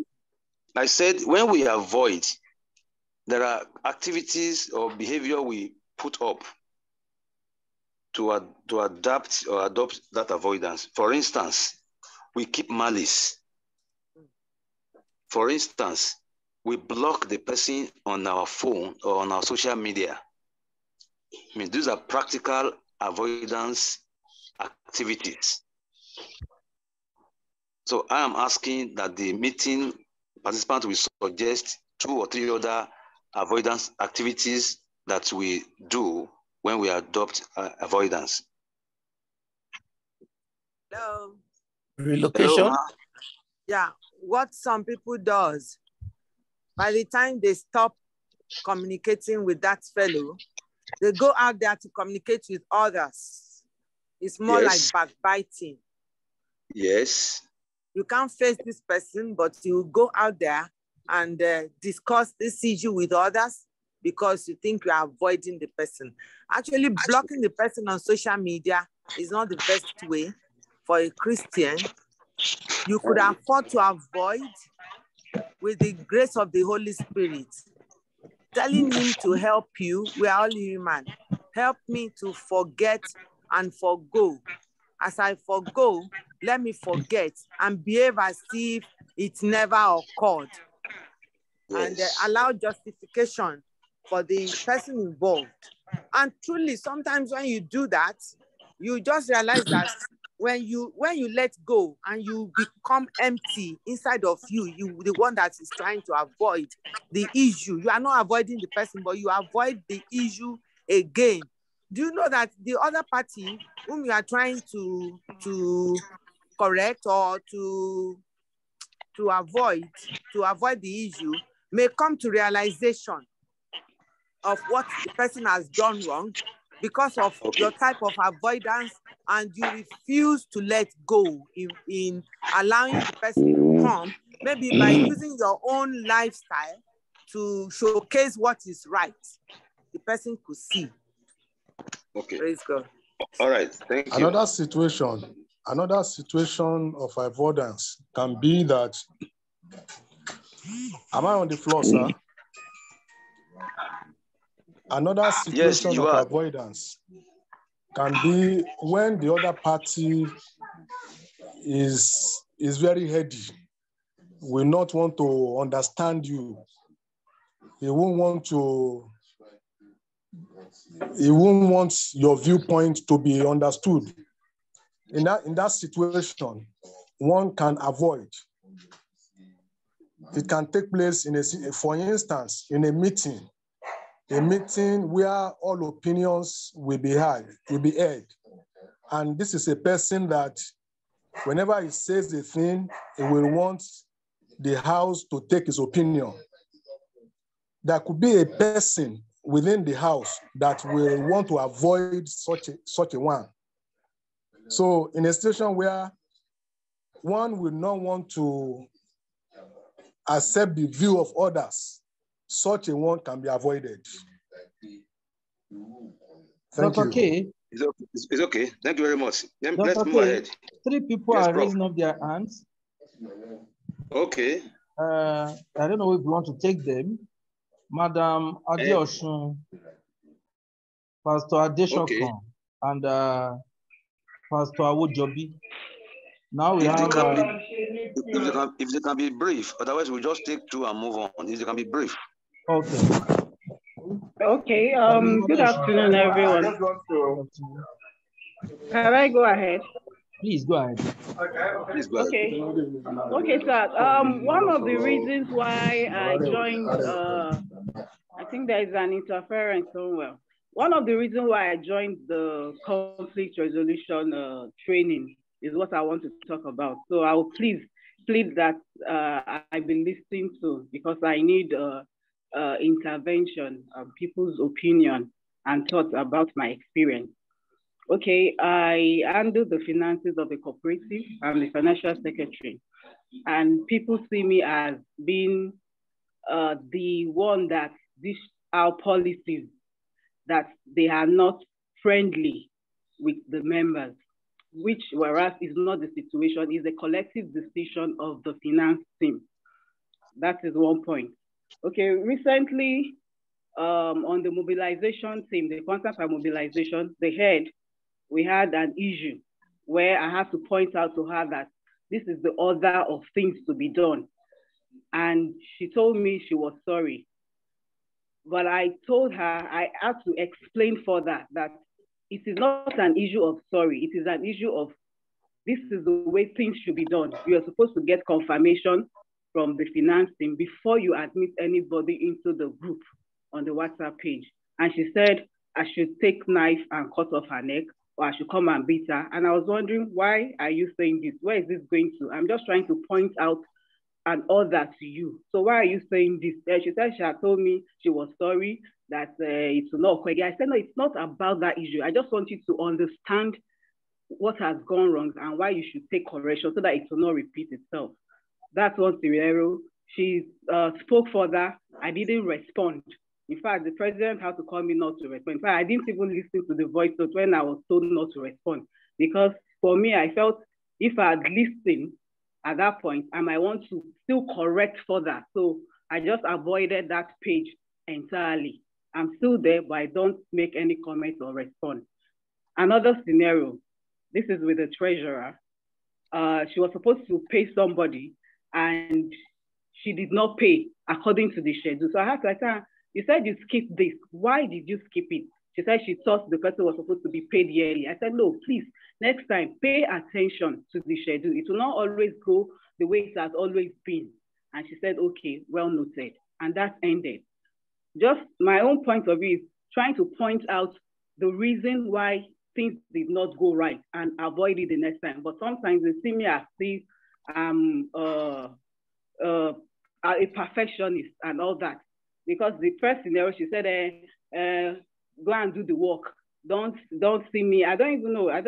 But that's just the point. So for me now, I'm asking, what should I have done rightly or in a better way? Because I've avoided and I'm still avoiding on the first scenario. And the second scenario, I tried to explain further and the person understood and said noted. I hope my question is clear. Thank you. Very clear question. So, please, can please, hello? before we take another, I want us to realize that we are closing this session today by 4:30, and we are not yet in the middle, I mean, up to half of the presentation. Yes. So I want us to bear this in mind. So please, over to you, sir. That's okay. If you want to take more. Prof, do you want us to respond to these cases on floor, or we should make it another time so that we can finish the work for today? Okay. It depends on you, sir. Let me, don't know if one or two other people may want to say something. Of avoidance. I want us to explore the... Okay, yes. I think in that scenario, avoiding for a while is okay, but not forever. What I will do, or I will suggest, is you can, the Bible talks about you approaching the other person if there's a wrong. You can approach the person. So can the person mute, please? A background noise is disturbing us. Now, you can approach the person at a later time. That, for instance, I noticed that when I spoke to you that day, you didn't like it. How did I offend you in that discussion? How do I present to you in the future? You can do that, and you can ask somebody who he or she respects to ask him or her what happened. I'll give you an instance. A guy was working with me in the past. He just left the house for no reason. I don't know what. So I couldn't even reach him. So I had to call his friends that I know, about 2 or 3 or 4 people. It was from them I got to know that he was displeased with the way we were handling our business then. So I called him. I said, no, you shouldn't have done that. You should have come to me now. I'm not difficult to talk to. He said he was afraid to tell me that I could just react anyway. I said, no, I won't react anyway. It's good that you have told your friend. Thank God you told them. And so we solved it. So it's still about approaching them like the Bible says, call the other person and discuss with them. If it doesn't work, invite an elder, invite a third party. If it doesn't work, it still invites some other group. So it's an effort to make peace work, because the Bible says we should pursue peace with all men. As long as we relate together, either in the church, at home, we need to communicate and relate and be peaceful in our relationship. I've tried a bit to answer your question. Yeah. Yeah, that's a good. Thank you very much. Yeah, I appreciate that. Sorry, sir, but what if I do not want to talk about it? Am I a bad person? You can't stop talking about it except you are resigning or he's resigning. But you can still meet again in life. So you just have to don't ever close the door with anybody. Now, I have a friend who they fought with the boss. For 3 years, they were not talking. But thank God they didn't remove each other's number from their phones. The day it was 3 years, the boss called him. Ogbeni, where are you? See me in my office. He gave me a contract that in a year, he built 3 houses. Wow. So I will advise, don't close the door permanently with anybody. Keep it open halfway or quarter way. In Yoruba, they say, I don't know if there's anybody who can interpret that for me. That's a good one. So please don't close the door permanently with anybody. Just leave it, except the person is extremely, extremely violent, extremely bad. Then you can save your life and fly. Thank you, sir. All right. I think we should go back to our discussion now. Yes, sir. We are on compromise. Now, when we compromise, I just have to quickly paraphrase. When we compromise, what we do is to find a middle ground to resolve the conflict.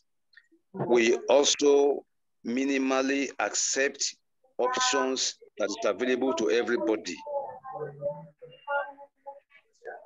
And on the relationship, which is a good, then you try to reach a consensus. Some people should mute. That participant should mute, please. And so we all try to reach a consensus that is acceptable to all. That's compromise. What's in it for you? What's in it for me? And we moderately pursue important goals because there are two equally strong parties that are committed to mutually exclusive goals.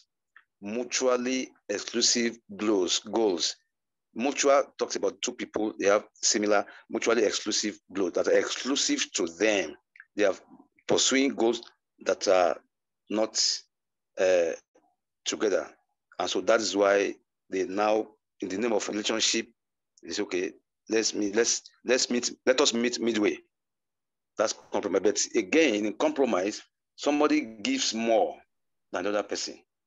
Maybe the person who feels I am not good, you are good. We easily compromise. In business, when you negotiate, our women are very good negotiators, our women. Some people are not good negotiators. They quickly compromise prices. Just one type, they buy and they get cheated.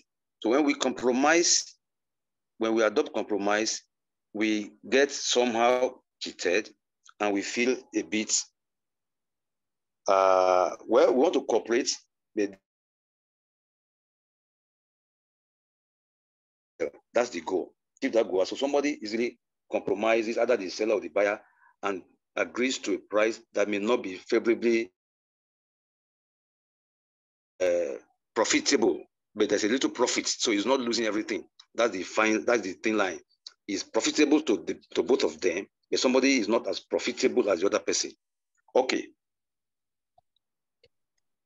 So that's about compromise. But competition or collaboration, confrontation or forcing or fighting without any concern for the other person.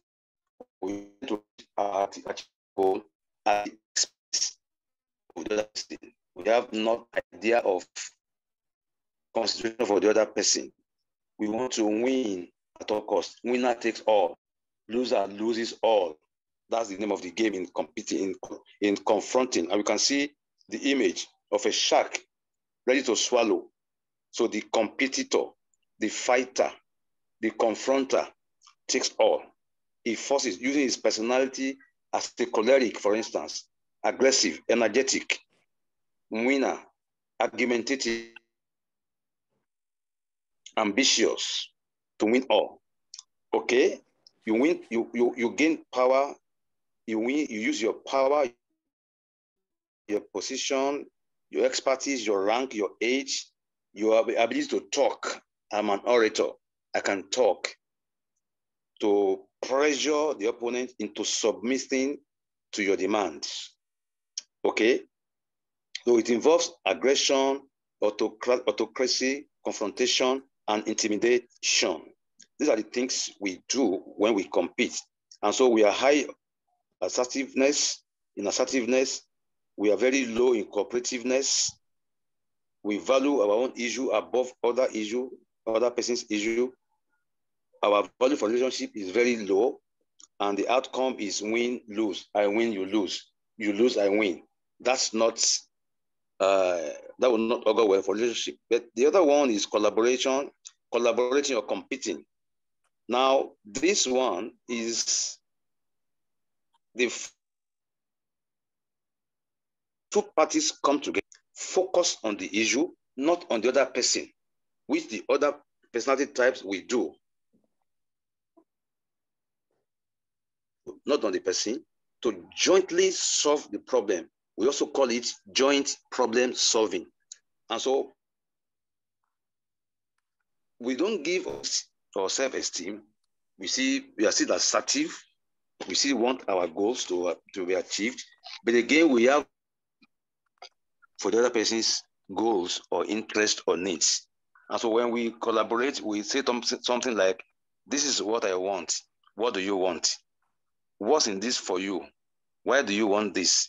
This is what I want. So we sit down to, first of all, communicate our issue, trace the history, trace where we are at fault, the two of us, and begin to look at options that we can adopt to solve the issue. So we're ready to negotiate, we're ready to give some, and we're ready to lose some. So win some, lose some. And so it gives us a win outcome, a 50-50 outcome. Everybody is happy, nobody is happier, nobody is sad. Because I want something, I got something that are valuable to me. And I also allowed him or her to win something that is valuable to him. So it's 50-50. And so in this context, our assertiveness is high. We are ready to cooperate. We are very high in terms of cooperation. Our value of own issue or goal is also high. Value of relationship is also high to the two parties. And so we achieve a win-win, a 50-50 solution. I win, you win. That's about that. Then the Ubuntu, well, maybe I should allow Prof to handle this so that I can, before I leave it to Prof, I want us to, when we are to meet our, I want us to look at each personality types and consider them. We handle conflict, for instance, a choleric and a sanguine, between a sanguine and a phlegmatic, between a phlegmatic and a, if you have time, maybe some other time, you can do it in your individual group discussion. How will a choleric handle conflict with a sanguine? How with a melancholy? Let's see how we can begin to see ourselves in this scenario. Thank you very much. Prof, over to you, sir. Thank you very much, sir, for that wonderful presentation. Thank you, sir. Very few minutes to wrap up. Like we have said, the emphasis of presentation on conflict handling style is that we all have default style that we use to respond to conflict. But when we imagine, or when we want to become conflict managers, we have to be aware of other conflict handling styles and also be aware of our own. We should be aware of what style the parties that are that come to us, the styles they are using, so that if there is need, we need to orient them. But ultimately, helping other people to manage their conflict, we want to use those 5 parameters: assertiveness, value of relationship to you. We want to factor this thing in from the party's perspective for us to know which one is best, which style is best used on this situation, in this conflict situation. But don't forget, no handling style is best in all situations. None. Okay, let's look at this sixth one, which is Ubuntu. Ubuntu is a shortened form of Umuntu, Ubuntu, Gambatu, which means a person is a person through other people, which we shorten to mean, to be I am because we are. You see, this approach is basically rooted in African worldview, African spirituality, and we find that also in some biblical views as well. Like I was saying the other time that Abraham probably even used Ubuntu in the sense that to him, being at peace with Lot is of primary importance. Is much more important to him than gaining a few plots of land or a few hectares of land for his animals. Because Ubuntu means collective personhood, and it encompasses compassion, goodness, and so on.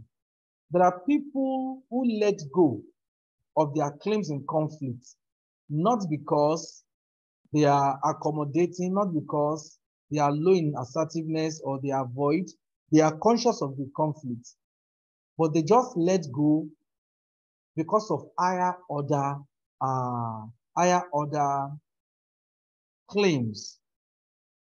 Okay, there's a case of two Muslims fighting over a juicy property in Abuja. Property worth hundreds of millions. And they are going to drag themselves to court. Their lawyers were already, prepared to go to court at the earliest possible time. Then they said this elderly Muslim now heard about it. Is not related to any one of them. Maybe just knew one in the person. He said he now called this one. I don't know whether the two fighters are Muslims, but at least one of them was a Muslim. He now called him and he said, are you a true Muslim? The person that told me in a training is a first-hand witness. He said this elderly man wasn't a rich man. He's just these people that just sit around mosque. Are you a true Muslim? The guy said yes. Are you sure you call upon Allah? He said yes. Are you sure that when you die, we're not going to bury this house with you? The guy said yes.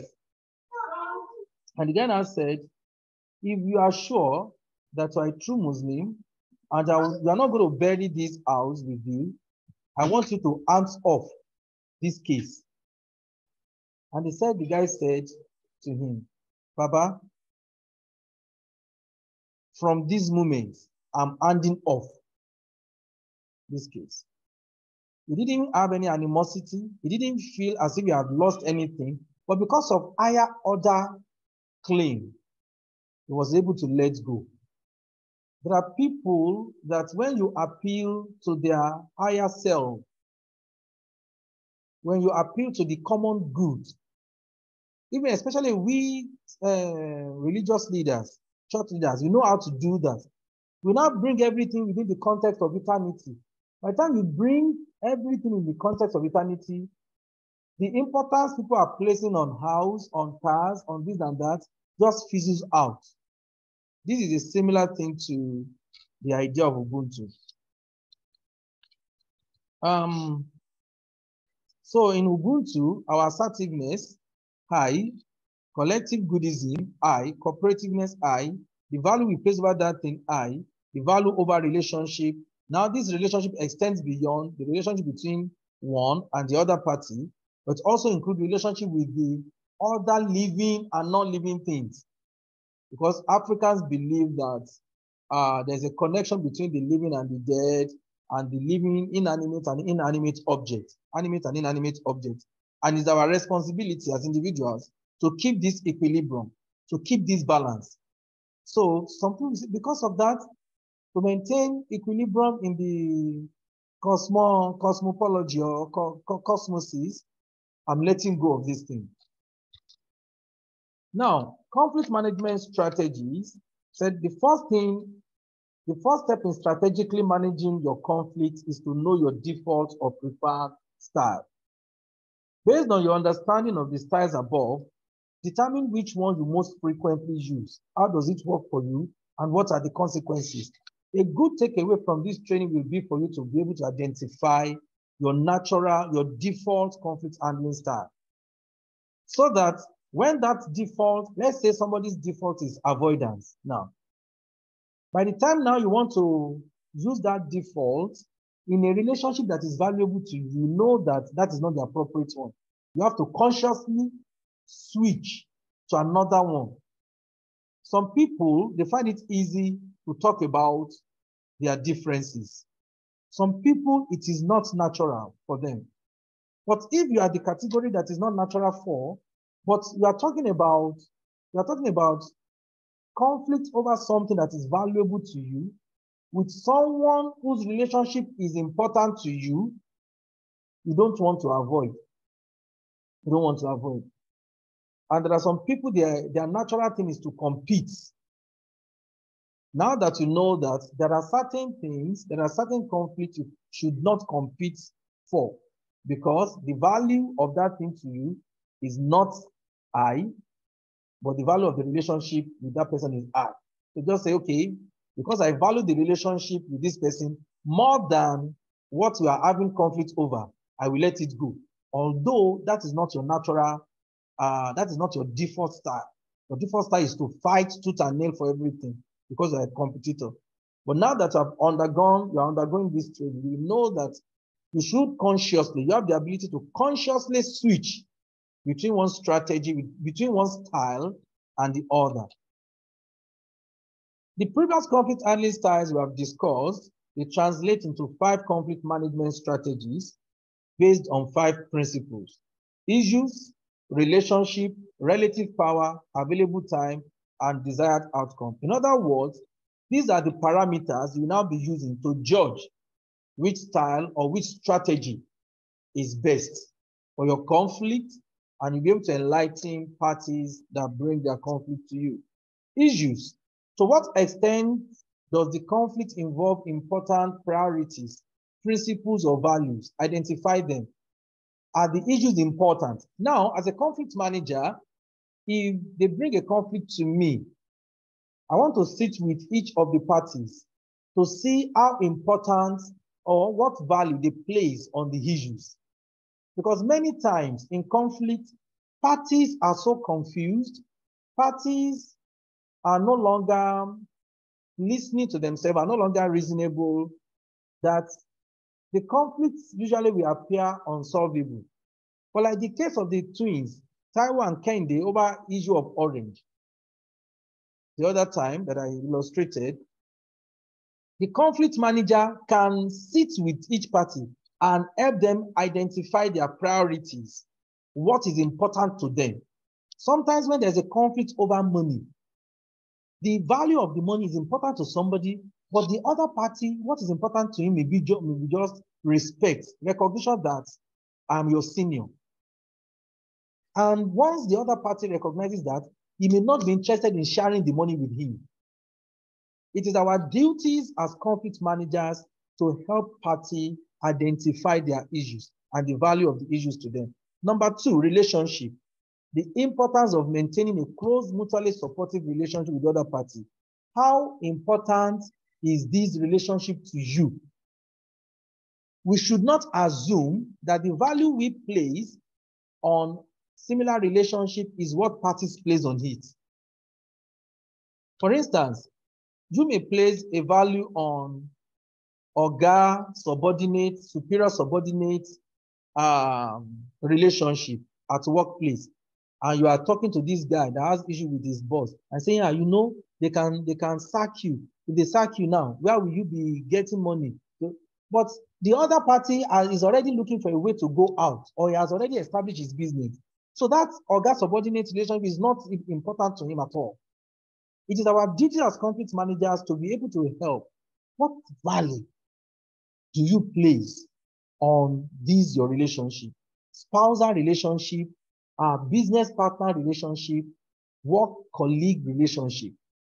Relative power. Power is an important issue in conflict management. We want to know the power balance between the parties. Who has more power? Who has less power? How can the underdog acquire more power?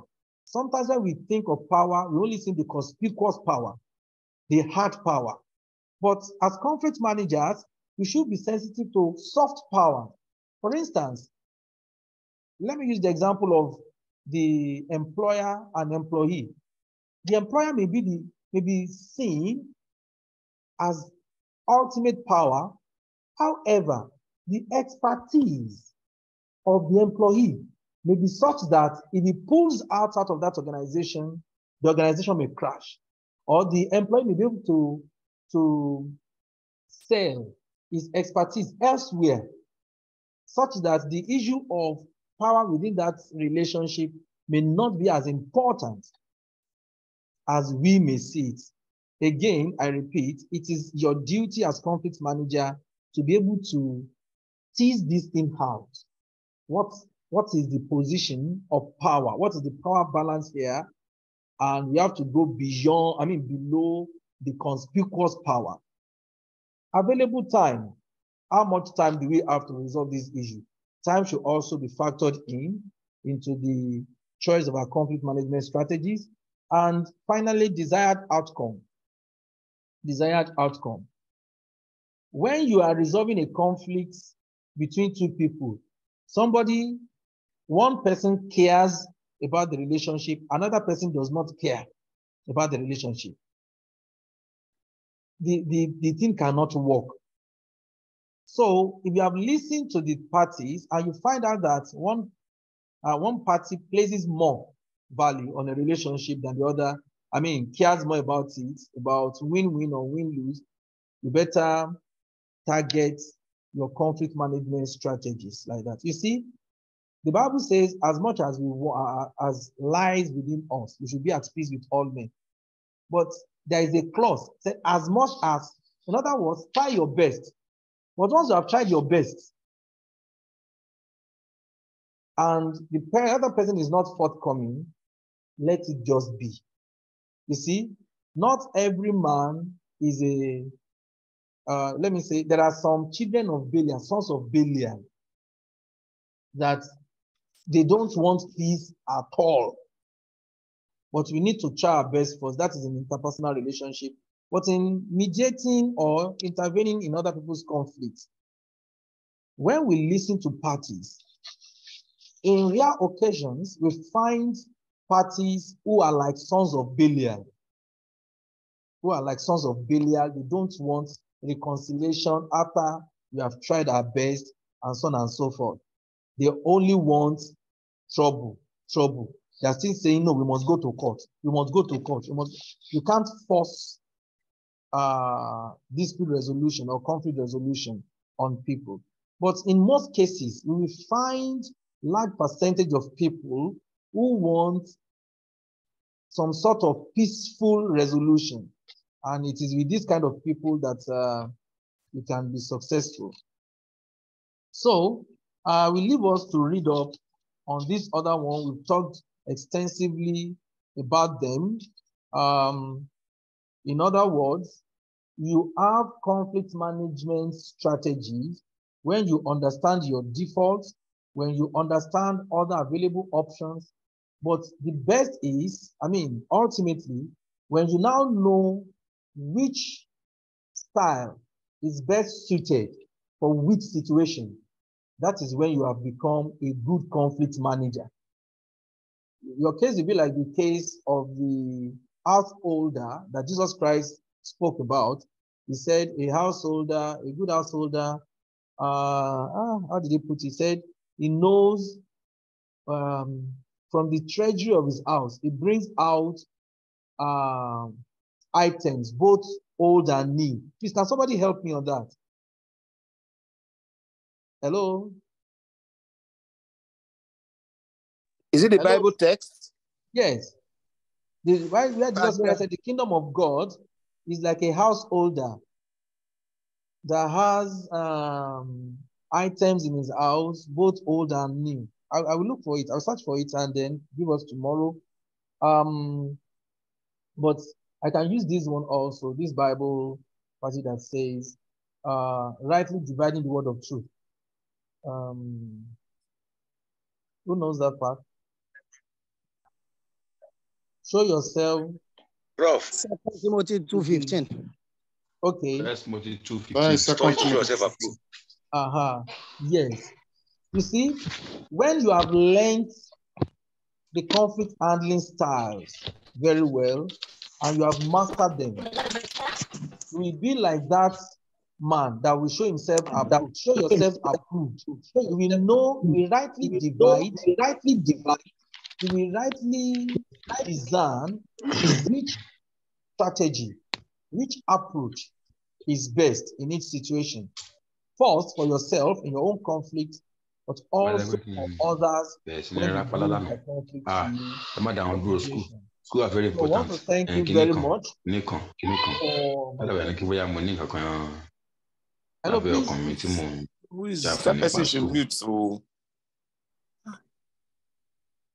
So we want to, I think we have come to the end of today's session. It has been very, very intensive. We've eaten like 5 minutes into our time today. We're sorry about that. We're supposed to have questions and answer for about 30 minutes, but unfortunately, we couldn't. Maybe any comments we have, we can post it on our WhatsApp, or we wait till tomorrow morning when we want to start. We can start with such questions. Some people's hands were up the other time when Madam shared her experience, but we couldn't take them.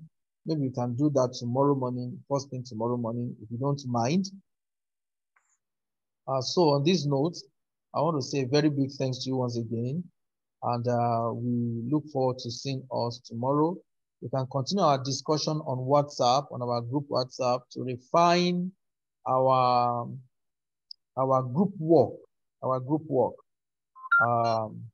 Thank you very much. Over to Dr. Ifeajeke for... Thank you very much, Prof. I want to say a big thank you to the speakers for today. Dr. Kayode George, have had a very engaging time, and feedback, maybe just comments as a form of feedback on today's training from participants, from a man and woman, please. How has it been? Just in 1 minute. I think it's really intensive, and it's really thought-provoking, and very, very insightful too. So we want to appreciate you for sharing this deep knowledge with us, and we pray that God will give you more, and he that diligently seek to acquire favor. So as we are seeking our betterment, the favor of God will not elude you in Jesus' name. Thank you. Amen. Thank you, sir. Thank you. Welcome. Woman, please. Any woman? Yeah.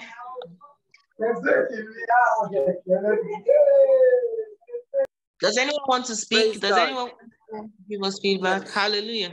On behalf of all of us, I say a big thank you to the organizers and for how you have taken the issue to the level that we have understanding.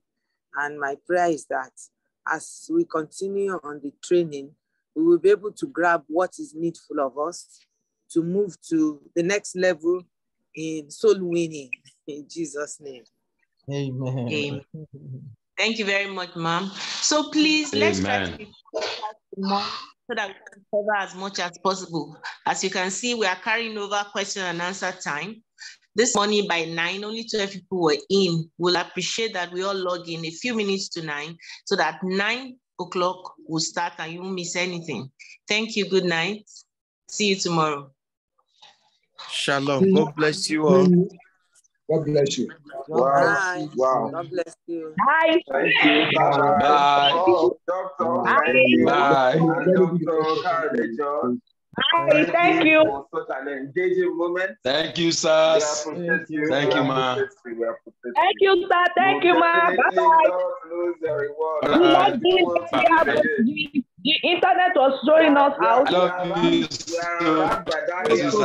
We don't want to go again. This is exciting.